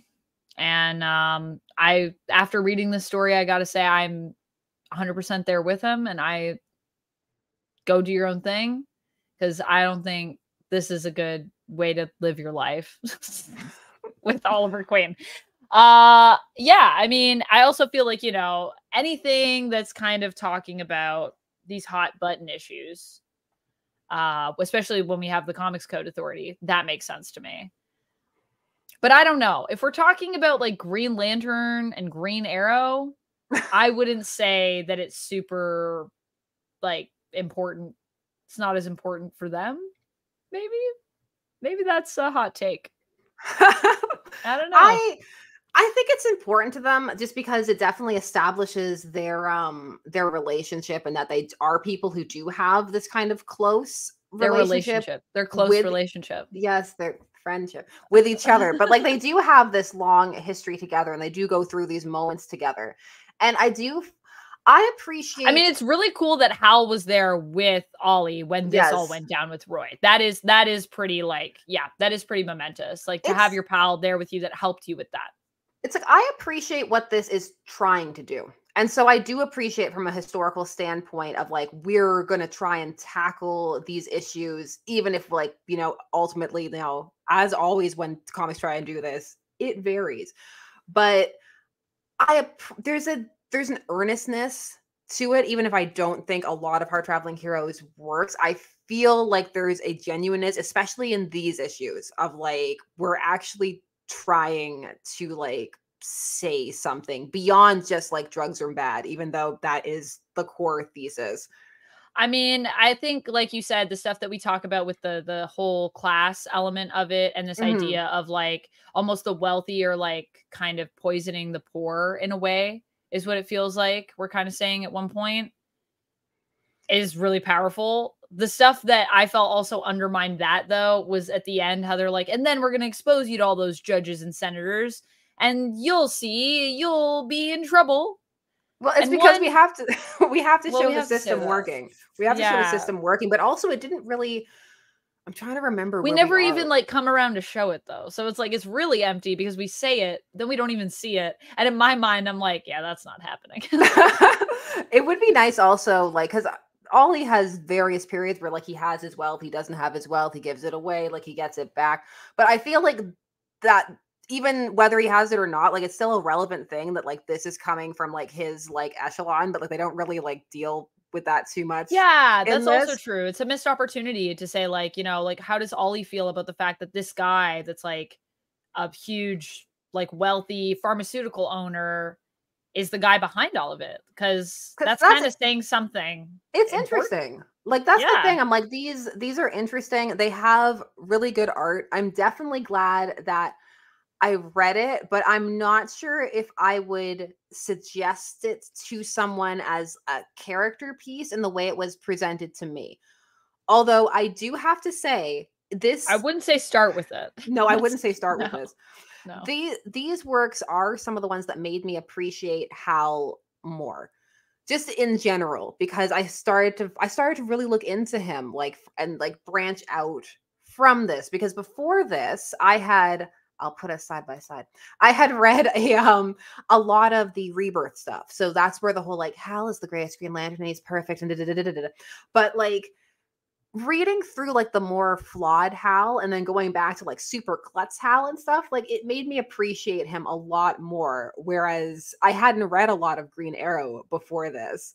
And I was just like, I'm annoyed. And again, I like reading Green Arrow. I think he's an interesting character. But like the thing is, again, it's all how people present things to you. Like person who presented this to me was like, you will love Green Arrow after this. I'm like, I don't. Yeah. Yeah, that's interesting. It kind of makes me think of like when I read the Hawkeye, the Matt Fraction run. It was presented to me as like a comic that would like lift me up. Like I was looking for something that would like kind of just like boost my spirits to read. And it did that. But if someone had said to me like, oh, this is the comic, like you're going to walk away from this comic and you're going to be like, oh, like, I mean, I do think Hawkeye is super cool in it, but like, you're going to think like Hawkeye's like the best. Like you're going to be like, yeah, Hawkeye's like the best hero I've ever seen. I wouldn't have said that because I feel like even that comic has some rough edges and it's still kinder than this is. It's amazing and that's why I like to talk about on the channel. Like, it's amazing how what you're coming to it with can impact the reaction that you have to it. That's why when people suggest things to me now, I'm like, don't tell me what, no, just let it happen. Just let it happen. Doug, thank you very much. Nice to see some of the top 10 nerd gang together again. New improved, looser format. Yes, we're live. We're live.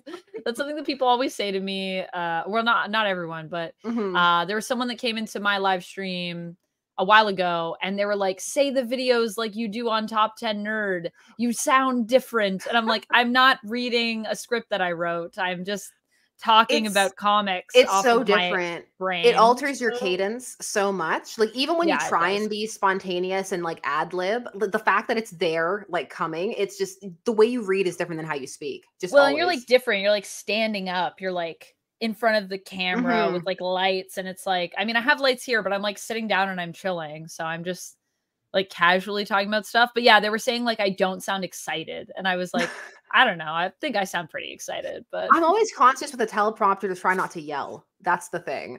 Like when I was just like, don't yell. Like the camera's far back, but the mic can hear you. Like, yeah. Do you think that might come from studio days actually? Because I feel like because the mic is further, I always am super conscientious when I'm in the studio. And I'm like, 100% because like the mic's like all the way up there and it's just like you feel like it can't possibly be hearing you, like even on a subconscious level you're just like there's no way way the mic hears me. When we get excited, I mean, I get excited and I yell and I do too. I read a letter today for a video and I realized as I was editing that I was yelling, but it was such a good letter. It was like a person from the 60s who wrote a letter that was essentially print this, you cowards, about how much they hated the story, and I was just like, I love everything about this letter so much. Was there a response to it? Or was it? Yes. Those are my favorites. They like argued like with the person. I'm like, I love this. Everything about this is fantastic. It's so good. I love when people do that and they're like, I bet you won't print this letter. And then I'm like, oh, they will. And get ready because you're probably going to be crying in a second. You're going to get some sass You're going to get slapped. Yeah. The Rich and Mighty, thank you very much. Green Arrow is the socialist version of Booster Gold. Fun, kind of a good friend, but a major arsehole. That's an interesting take on Green Arrow. And speaking of Booster Gold, we're supposed to get some more Booster Gold on screen in a little bit. So when is that coming out? The live action? Yeah, we're supposed to do live action. You know, they keep saying, and this time it's supposed to happen for realsies. Right? It's a show, right? Yes, this one. Yes, it's a show. Yes, I think the Booster Gold is a show. I don't know. Are we getting that now? Really? They keep saying, like, I keep getting people messaging me. They're like, they're casting him and stuff. And I'm like, I trust nothing until I'm watching it, man. Believe it when it's in front of my eyeballs. Yeah. Yeah. That's like, everyone's like, what do you think about like, what's going to happen with this? I'm like, I don't know. There's so much that has to happen first. Like, I don't know. Like Superman has to happen. I just want Peacemaker season 2. I'm going to have to wait so long. I mean, I'm going to get Waller, which that's fine. I'm like cool with that, but I just wanted Peacemaker season 2, and now we got to do a million things first. And I'm like, oh, I have to wait so long. Although the script is apparently done for Peacemaker season 2. James Gunn confirmed that, so hopefully we won't have to wait too long because you know I only have so much time left. I'm gonna die before all of this before all of these things released. You know, but when they're like, here's like a 20-year plan, I'm like, I'll be dead. Well, the earth will have turned into a crisp. We won't be dead. Hate like looking back and like be like, oh, here's a review and it's like from 2-3 years ago. I'm like, this makes me feel ancient. Like all of these, like how long things are taking and how long it's been going on. It just makes me feel like, no, I don't appreciate. Someone asked me this today in my Q&A stream, and I'm going to ask you. Do you think that Marvel will ever have something that is at the level of Endgame or above again? I'm not sure. That's a hard question because it's like that was such a cultural phenomenon that took years to build up. I'm like, I can see other superhero like cultural phenomenons arising, but I don't know if it will be like that in that same like generational shared universe, kind of way. I'm like, I'm not going to dismiss it. It could happen, but it's like at the moment with the way things are going and how fractured and fragmented everything is, it's kind of hard to conceive of. Yeah, I was like, I want to be hopeful and be like, yes, but I also was like, I don't know how to like even respond to that because I was like, I need to like realign my brain first to imagine it in my mind.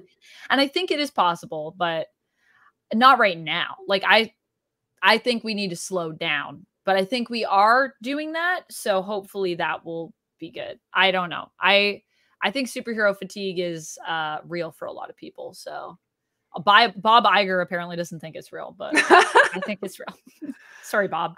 I'm just having like keeping up with everything fatigue. Like just life. So many things. I know. That's the thing. You know what's weird though? I feel like when I'm doing reactions or when I'm doing reviews or whatever, it's like there's like a month where I'm like, I need to like watch like 3 shows. Like there's 3 movies coming out. I have to do all of this. And then I'll have like a month where like nothing is happening.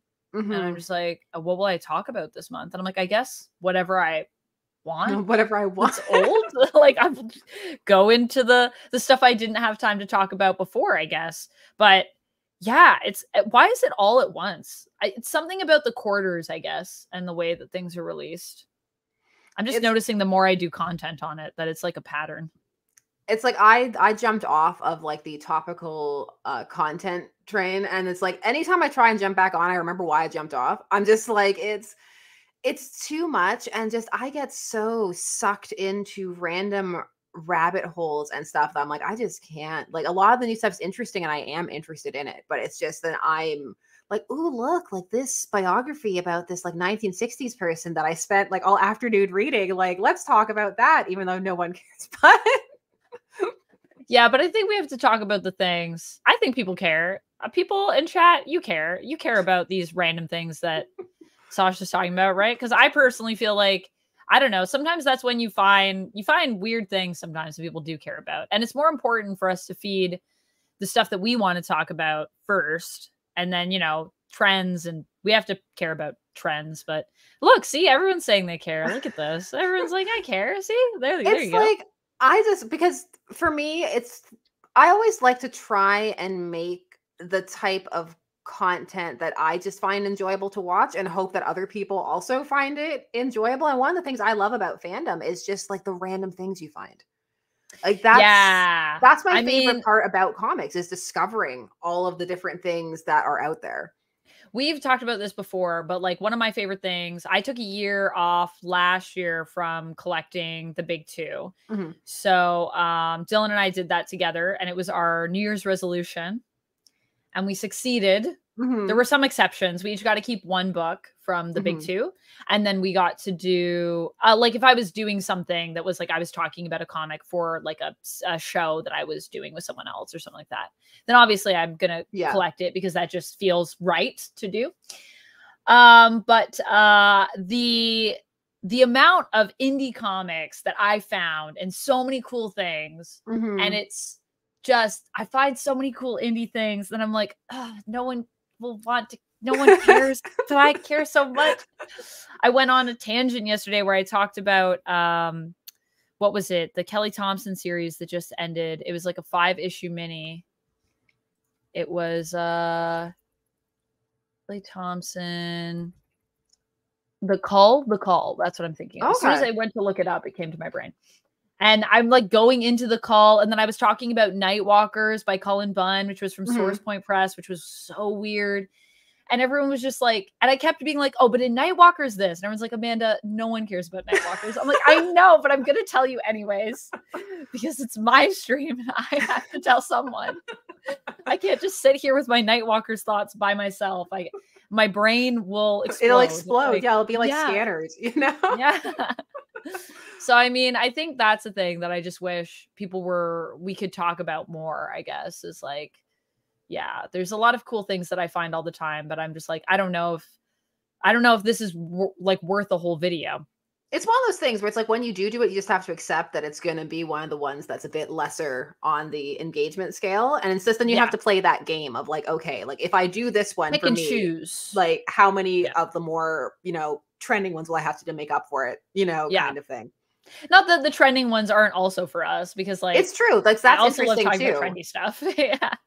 But there are times when I'm like, I really just want to talk about this like little book. Like I really just want to tell everyone about how much I love Twig and how everyone should read Twig. Twig is great. I love Twig. It was so sweet. Was so good. Twig is such a fun book. We should do a stream. No one will come maybe, but we should just talk about Twig. It's so good. And I think they're going to do a second volume of it. And I really want to do a Twig cosplay. Oh, that would be where fun. I'm Twig and I'm going to have Dylan be Splat. Mm-hmm. And I'm just like, oh gosh, it's such a good book.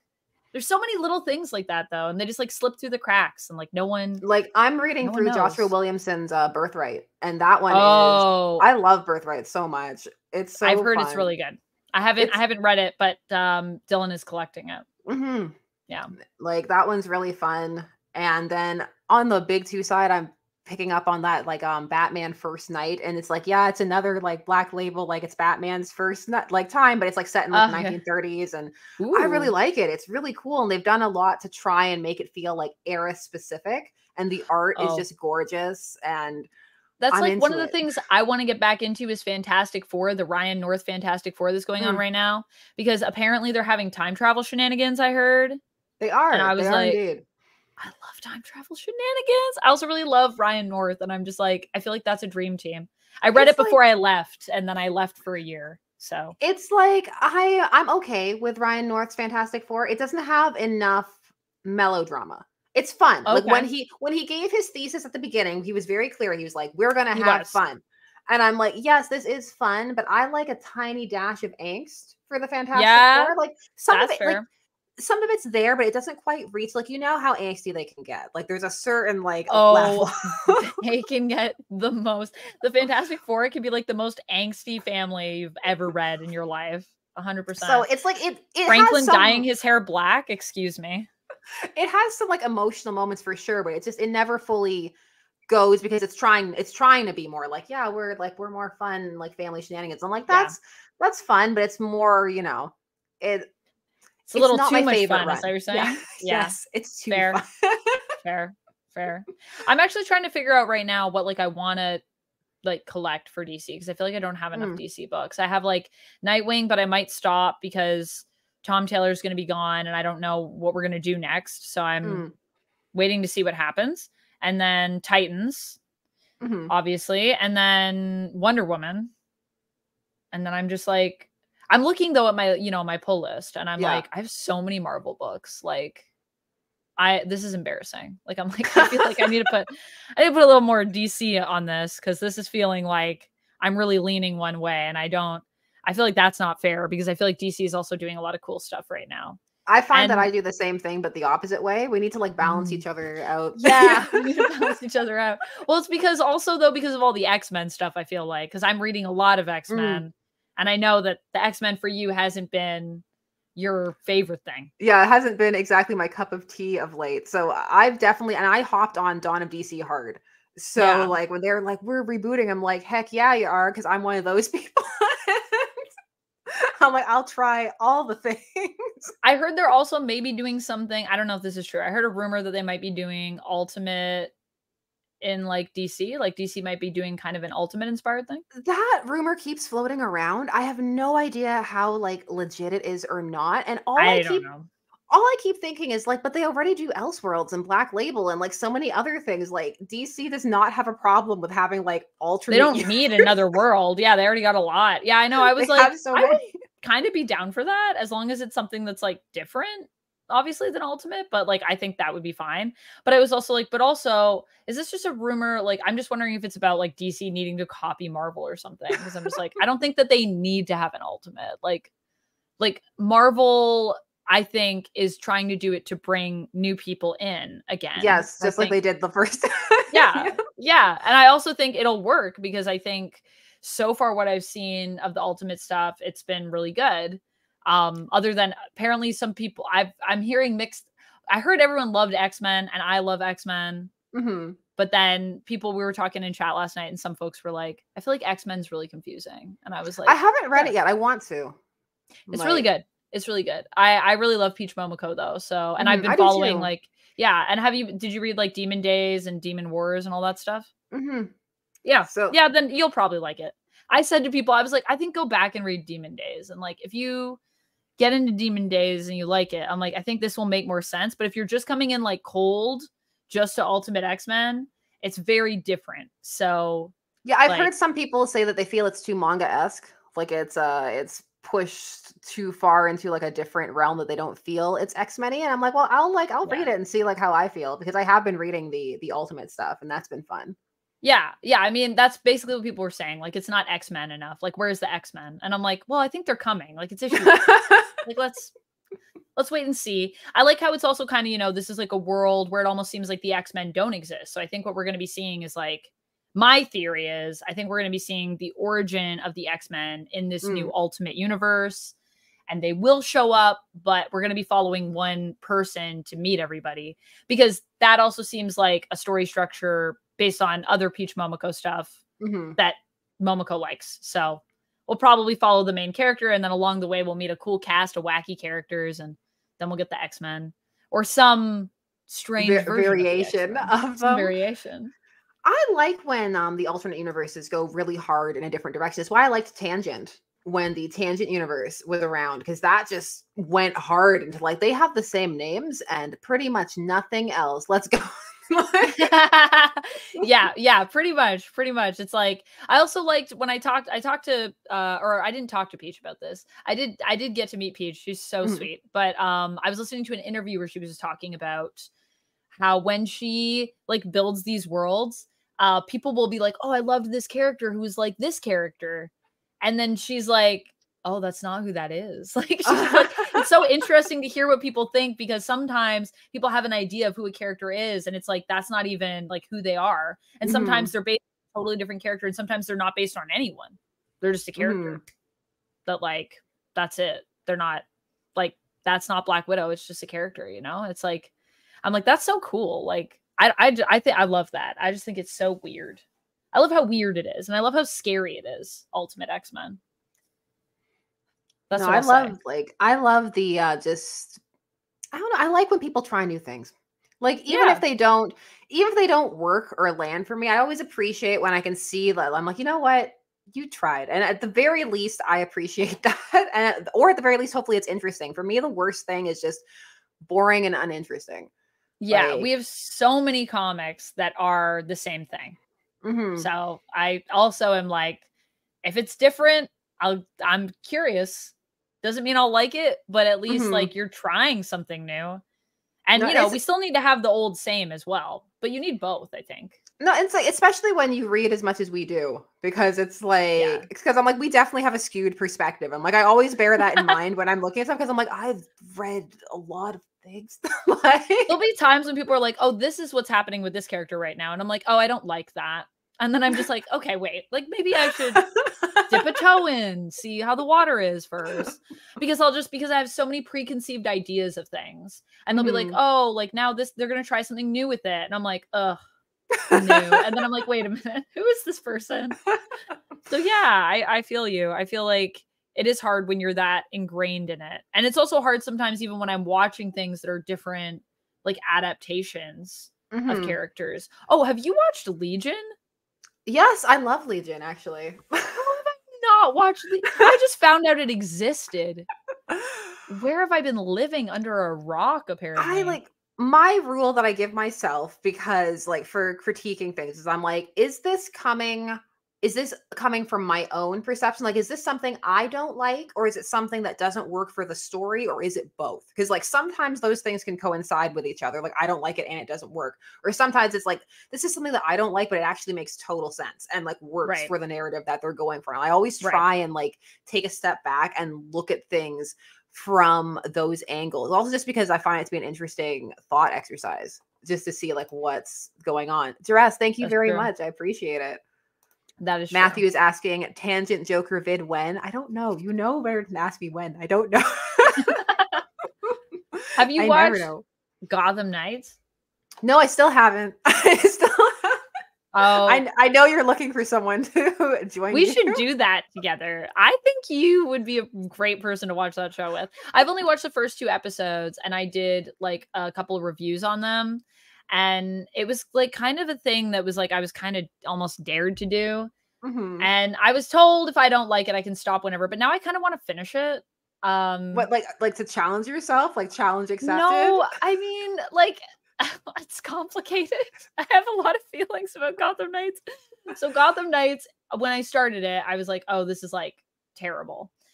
And I was kind of watching it like ironically and being like, oh, this is goofy. Like, whatever. This is dumb. And then I kind of got invested in some of the characters a little bit. And like, it is super cheesy. Like, don't get me wrong. There's definitely moments where I'm like, ugh. But also then people started telling me about like what the behind the scenes on it was like and how like a lot of it actually had to be like improvised and stuff. And like just general CW chaos. If you've like read into any of the behind the scenes CW stuff, friends in chat, you know what we're talking about. So yeah, and people are just telling me a little bit about like what the production was like. And it was so funny because when I started, people like my reaction to even the trailer and just talking about the show dying, when that news first came out, people got so mad at me, like, because they were like, oh, Gotham Knights is great. Like, you just don't understand. And then I started watching it and I was like, okay, but wait, go to like my episode 2 review, because I think I'm starting to understand. And people say actually as it goes, it gets like a lot better. So like if you get to the end. I feel like, you know, it's like whenever people say they really love or hate something, I always get slightly tense just because I'm like, am I gonna have the exact opposite reaction? This feels like I'm heading into like territory where I'm gonna be that person who's like, ugh, not my whatever. I don't know if you'll love or hate it, but I think that you will enjoy the experience is what I would say to you. I think the experience will be interesting. And I'd love to hear your thoughts on it. I'll say that. It's always more fun to do those things with other people because it's just, there's always a moment where you just wish you had somebody to tell it to. And like, it can't always be like for me, Kevin, like, you know, I'm just like, I can't always bother. Like, Kevin, I have to tell you about Gotham Knights. Like, stop everything. I have to tell you about the Joker's daughter. Sit down. Batman's adopted son. Yeah, it's very teen drama as well, which that's the part that I feel like that's on par for the CW, especially in the latter era where they lent more and more and more into that. Yeah, more and more into the teen drama.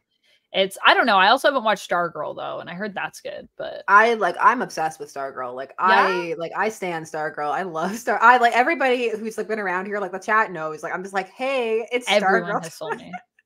Everyone has told me, which like everyone has said Stargirl is like really good. And everyone I talk to about it that I'm like, oh, I haven't seen it yet. They're like, oh my gosh, no, it's the best. I'm like, okay, I need to like watch Stargirl. Apparently it's great. Also, I love how Claudia is asking Batman's adopted son, which one? The one that doesn't exist. Yes, exactly. The made up one for Gotham Knights. The one we made up for Gotham Knights. But who actually over time I think I'm coming to like. I'm not sure. I don't know how I feel about it. And then I feel conflicted because I'm like, I shouldn't like this. And then I'm like, do I like this right now? I'm not sure what's happening. Yeah, what's his name? He's got a weird name too. I don't hate Titans, like the live action Titans. And there is a huge contingent of people who are like, Titans is the worst show ever made. And I'm like, I don't hate Titans. I genuinely auditioned for Titans. Oh, really? So, yeah. And I know people that work on it. So I mean, I haven't been cast in it, so I don't like that part. I wish they would have cast me. That would have been great. But I feel like from what I've heard, it is better the more you go into it. So it is like I've struggled. I tried to watch it, but I couldn't get past like episode 2. Was it like the terrible wigs and just like stuff that everybody has? It's just like everyone being like so like really melodramatic is what it felt like to me. Like everyone was like, this is like this thing. So and I'm like, it's so like calm like down. It's dark and we lit it all dark and we're doing like we turned down like all of this stuff. But then it's also one of those shows where you're like, I can't see what's happening. Like there's probably a good reason you can't see what's happening. for like probably true, especially in those earlier seasons, maybe when they had less money. Sometimes you don't want to see what's happening. Oh my gosh, Christopher saying, Amanda, please play the game instead of watching the show. I will play the game at some point when the time is right. I will. I want to play Gotham Knights. I hear it's not good, but I hear it got better one day. Gosh, you know what I played that was totally unnecessary? I was doing a deep dive on the Batman, and I found that old Flash game that they made for it, and I dug it out and I played. Oh my gosh. How was it? You know, it's like, for what it is, it's fine. It's super simple. You just go through levels with like some basic like jump, shoot a batarang, punch, kick, and you fight the Penguin and the Kabuki twins. Yeah. And it just has a very loose story. You've got 5 lives. You got to do the entire thing in 5 lives. But I'm like, you know what? For like a little tie-in game, like, it's pretty fun. Yeah, I have been playing Suicide Squad Kill the Justice League. How has your experience been with that? I'm actually really enjoying it, and I don't know what that says about me as a person, as a gamer. I'm not sure. But also I feel like a lot of the things that bothered people about it, like I wasn't inherently bothered by at the beginning. Like a lot of the main things I heard was, you know, Batman dying. People weren't happy about that. People just also weren't happy about the Justice League dying. And then obviously the game elements, the live service components, and you find it chaotic to look at? Shooter. I find it really hard to look at. Like, that's what's kept me away. It's just like all of the stuff on the screen. I find it difficult, like visually. I sometimes don't know what I'm doing, but as people will sometimes tell me in chat, it's because apparently I don't read enough for what I'm supposed to be doing. But I think I read it, and sometimes I just don't understand what the instructions are telling me for the mission. And it is a lot visually. And there are times when I don't know where things are because I get like confused. But the actual just like running around and like looting and just like shooting the bad guys and zipping around the city, all that stuff is pretty fun.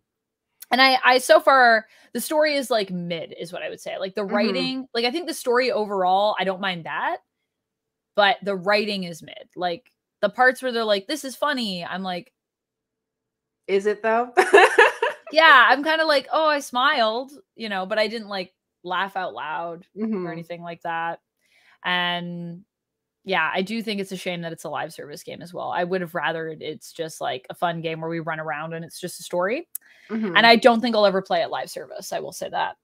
But I'm also not a big live service looter shooter gal. So yeah, I'm not a huge like looter shooter person in general. So I was just like, from the start, I was like, this is probably something, if I look into it, I'll be looking at other people. Like, I mean, I think Borderlands kind of has like looter shooter elements in it. And I like that game. Like I like Borderlands and that series. But that is also like, I'd rather do a looter shooter where I'm not like, it's not like online. I don't know. That part. The skins are also really cool. Like I really like the outfits. I think I like the design the most for the game. That's my favorite part of it. It's just how they designed, and also like, you know, going around Metropolis and all that stuff. That's pretty cool. But even the riddles like are kind of not good. So it's like I keep wanting to play it, but I'm also just like, I'm kind of addicted to it low key. But I'm also then when I think about like what it is, when people are like, what do you like about it? I'm like, I don't really know. So it's like whenever they do like the dwindling service numbers, it's like that's you. It's like you're still there. It's like you're the diehard like people. Except that I mean, I guess I have to play live because that's the other thing. You can't even play offline. So I guess, yeah, I am one of those numbers. I'm the dwindling numbers. I'm going to be playing it again. What's tomorrow? Actually, Friday is my Fatal Friday. Oh, nice. So I've been doing that because I just want to get through the story so I can review it at this point. But I usually do that, or I do Mortal Kombat 1. And I was playing Peacemaker, but apparently he just got nerfed. So he's not as powerful as he once was. Also, I just don't think he's as fun as Omni-Man, to be honest. I really enjoyed playing Omni-Man. Also, Omni-Man's butt looks really good. They gave the cake that the gamers demanded. Is that? He got the cake. I was like, I didn't even know. I was like, I'm sorry, Nolan. I didn't know you had that cake. It's new to me. I was like, wow, it's having an awakening. It was the Easter egg of Invincible. Oh, good Lord. Oh my gosh, yes, one of 12 people playing. Me and 11 other people that are still playing. Yeah, the numbers have dwindled apparently so bad. And then apparently Warner Brothers also just said that apparently that's what they want to do more of. Yes, yeah, I heard that announcement. They're like, you know what we need more of? Live service games. And like, I understand the monetary appeal of the idea of the live service game and the forever game that people just keep playing and paying for forever. The logistics of it are quite different. So it's like we can only have so many of those games in our lives is the thing that I feel like people don't seem to be understanding. And the amount of work that you have to put in to build a game that's going to build you a sustainable audience throughout. So when other live service games come out, I say, no, I'm sticking with Suicide Squad, Kill the Justice League. Like that's really hard to do. And well, it's because you only have so much time. Like you only have so much time to play games in the day. Like, yeah, it's limited. It's like, it's also just bizarre because I mean, Hogwarts Legacy was insanely successful. So, and that is not a live service game. So it's like, no, I loved their statement though, where they were like, but what if it was? And I'm like, but what if it was like this? But what if it was? But what if we killed the thing that was good? Like, okay. But also like, why would you even want that? Like who wants that game? Who's gonna play that game? Like, I mean, somebody. I mean, there's somebody out there who'll play anything. I mean, I'll play it because I have to. I'll play it for the people, but I don't know if I'll play it and enjoy it. But then again, I said that about Kill the Justice League, and here I am. And now you're still playing it. I'm having fun. I'm not gonna lie. You know what it is? I think it's also the combat that's really fun. Like it's just like zipping around, and I'm playing as Harley Quinn, and you get the little bat drone. You get to like zip around the city. It reminds me of Black Widow in Marvel's Avengers, who I also liked playing. And I also did play Marvel's Avengers and was one of the people that I thought it was fine. I was like, it's fine. It's fun. Maybe no one should trust me for game. Maybe that's what we're learning here. Don't listen to Amanda. I'm playing Control, so I'm like, I'm not even playing anything recent. So. Oh yeah, okay. I haven't played Control yet. Have you played Alan Wake? Yeah, I have. I mean, Alan Wake 2. I have. My computer struggled through it because I don't have like, you know, the greatest, you know, for all of the shine and the sheen coming off of all the things, but like I enjoyed it. Yeah, it was I haven't finished it yet because I had to take a break to play Suicide Squad. Which also thank you, Michael, for getting that for me off my wish list. I appreciate you. So I didn't have to pay with my own money. But yeah, I still have to finish it, but I haven't played Control, and people were like, "Oh, like have you played Control? It like adds so much." And I've seen all the things that refer to it, and then I'm like, "Man, I should really play Control." It just sounds enjoy Control, like, but also like I like the lore aspects of it. That is something I like. I love having to go around, like you find all the tape recorders and the videos and the notes, and it's just like building all of like this huge world, and it's got like the SCP vibes and the X-Files vibes and all those things, and I really like that. So yeah, I love the way it's built. I love the trying to solve all these like little like mysteries, and I love reading everything. And Alan Wake is such a good game if you love to read. Like it's like, yeah, it is. That's why I feel like it's like, even though I have seen some people stream it, it's not the best streaming game, not just because its specs are insane, but also because like it's a lot of like stopping and reading, and depending upon like your audience, they might not be as into that or not. It just totally depends. And not everybody wants to sit there and watch you read like 80 pages of something. I try to do like little voices or something when I'm reading, but yeah, that's one of those things where I'm always conscious of that, and I'm like, oh, should I maybe like not be reading right now? But then I'm like, no, I love to read. So if you're here and if you're in my stream, you should know how much I love to read, and so you should be here for me reading. And when I do, like when I'm playing Hogwarts Legacy, I read everything, and like anything that I read, I do a British accent for. So I try to make it at least fun for people. But yeah, I thought about that a while ago, and then I was like, I'm not gonna apologize to you guys for reading. I'm just gonna do it. It's good. No, it's good because like then you don't get in your own head, because that can happen with streaming sometimes, where you become hyper aware that you're streaming, and so then sometimes that can lead to a bit of like awkwardness, because like there's part of your brain that's streaming and there's part of your brain that's thinking about the fact that you're streaming, and like it's a very, you know, interesting tightrope to walk. Yeah, it's also hard. Like when I play Suicide Squad, when I'm like in the middle of a mission, like I cannot look at chat. Like I'm like so focused on the mission. Like I'm like, I'll check you guys. I'll be back in like, let me just do this for 10 minutes and then I'll be right back with you. And sometimes people in chat are like, why aren't you responding to me? And I'm like, I gotta play this game. I can't look at both. I'm sorry. Someone was saying to me the other day, they're like, you can't multitask, I see. And I was like, well, I mean, I can, but not when I'm in the middle of trying to aim weapons at people. That's hard to do. Who was I saying? I was saying, I think Markiplier did something. Oh, I was saying Markiplier has had moments where he's like, look, I just need to focus on what I'm doing right now, so I'm not going to talk to you guys. Mm-hmm. And I'm like, so if you're saying that I'm in the same level as Markiplier, I'm fine with that. I think I've succeeded. It's like I'm enjoying going through the comics live and I want to do more of it, but that is something that I'm still finding that balance of like, you know, paying attention to chat and also not just falling into the comic entirely, because like if I could just read everything, like all the pages. Yeah. I'll just read this comic. Yeah. I feel like that's the other thing that's hard. When I do my comic book clubs, I sometimes struggle with like, what is the right balance? I try to make it, I think the way that I try to break it up is like, if I get through like a scene, then I'll maybe like pop in to be like, what's up? And then say a few things and then back into back to the story. But yeah, it's also hard because then I guess the question is like, is that what people even want? Like, do they want us to break the flow and talk to them? So it depends on what era the comic's from, because the paneling can be very different depending upon what era you're reading, and that can make the flow of action quite different. Like looking at like a Silver Age comic, even looking at this like a 70s, like Bronze Age, early Bronze Age comic is different than looking at a comic from like the 2020s or something. They're just laid out entirely differently. That's true. Yeah, I don't know. I definitely think it's fun though. I think you should do more comic stuff because I love you do all comic stuff, but I mean you should do more. Yeah, going through comics because it's fun. There's one I want to look at. When I was going through an episode of Brave and the Bold, and I found all of these World's Finest comics, and one of them actually made me tear up a little bit. And I was like, you know what? I think I need to cause an emotional response. I'm curious. I feel like I have an idea about like what it might be, but what era is it from? We are in the 1950s. Oh, no, that's not where I was going to go in my brain. I was going to a totally different place. I don't know. Maybe I was just in the 1950s. Made you tear up? Maybe I was really emotional that day. I don't know.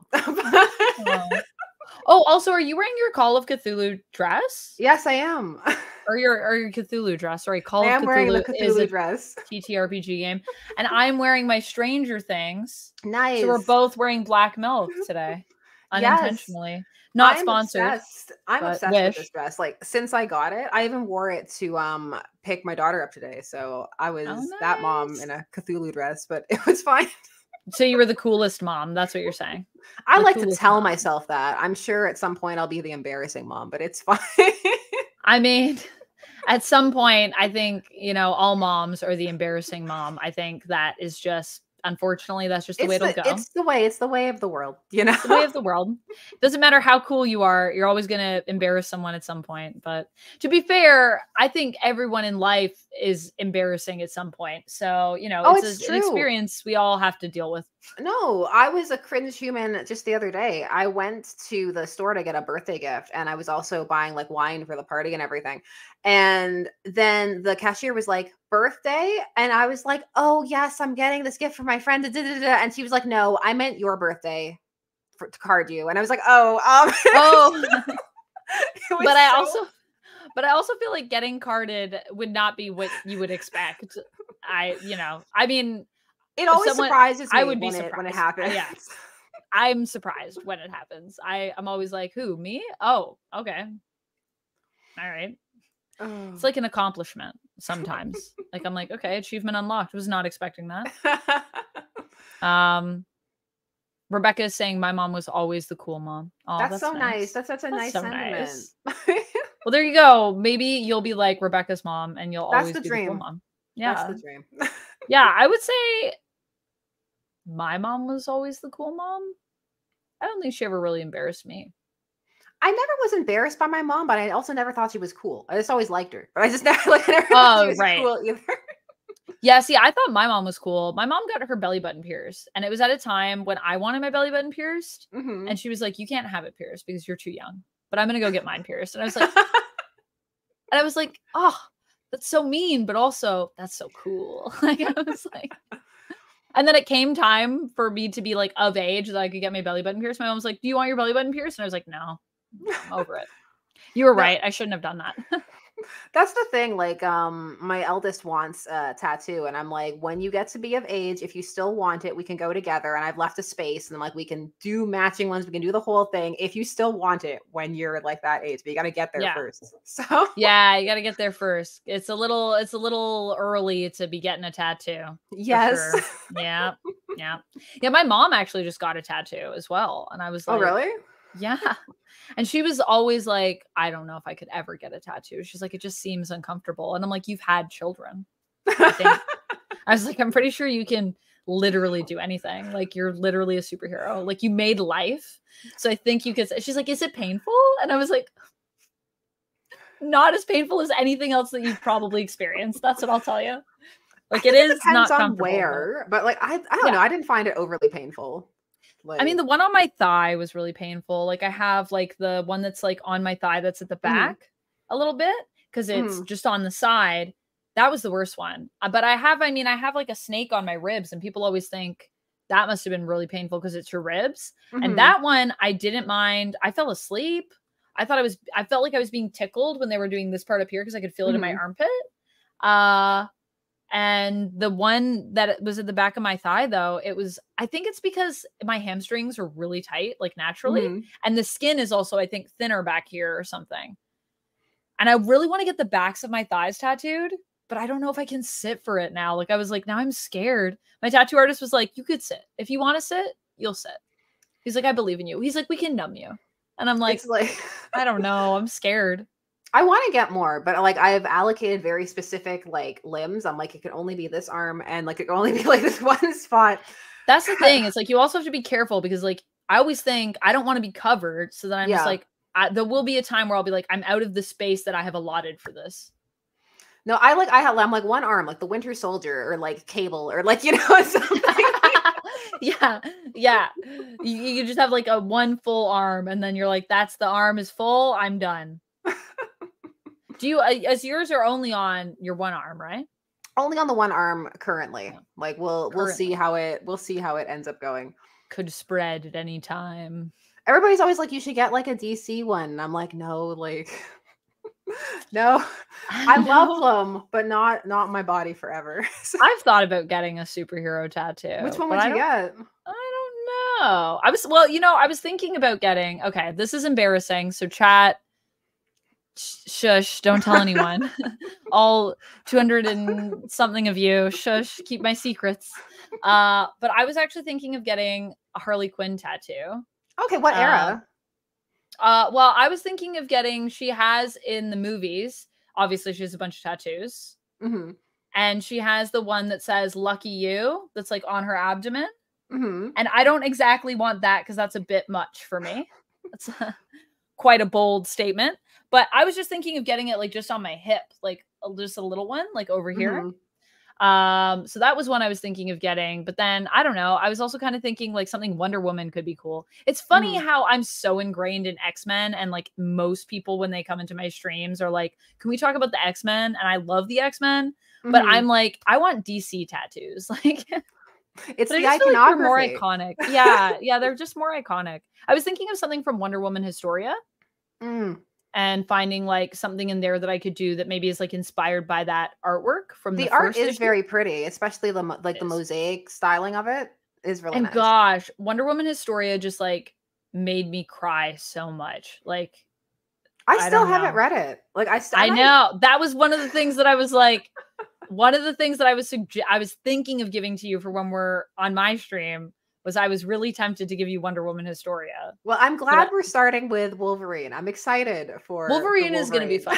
Wolverine is going to be fun, but maybe we'll have to do Wonder Woman Historia at some point. I'd love to hear your thoughts on it. I feel like, yeah, it made me weep. I had a lot of feelings about it. At least you're here weeping over like legit things. I'm here crying over like 1950s Superman. Yeah, but it moved you. It can still move you in the 1950s. It's very true, you know? I really thought it was going to be modern too. I was like, oh, maybe it's like this issue or this issue of World's Finest.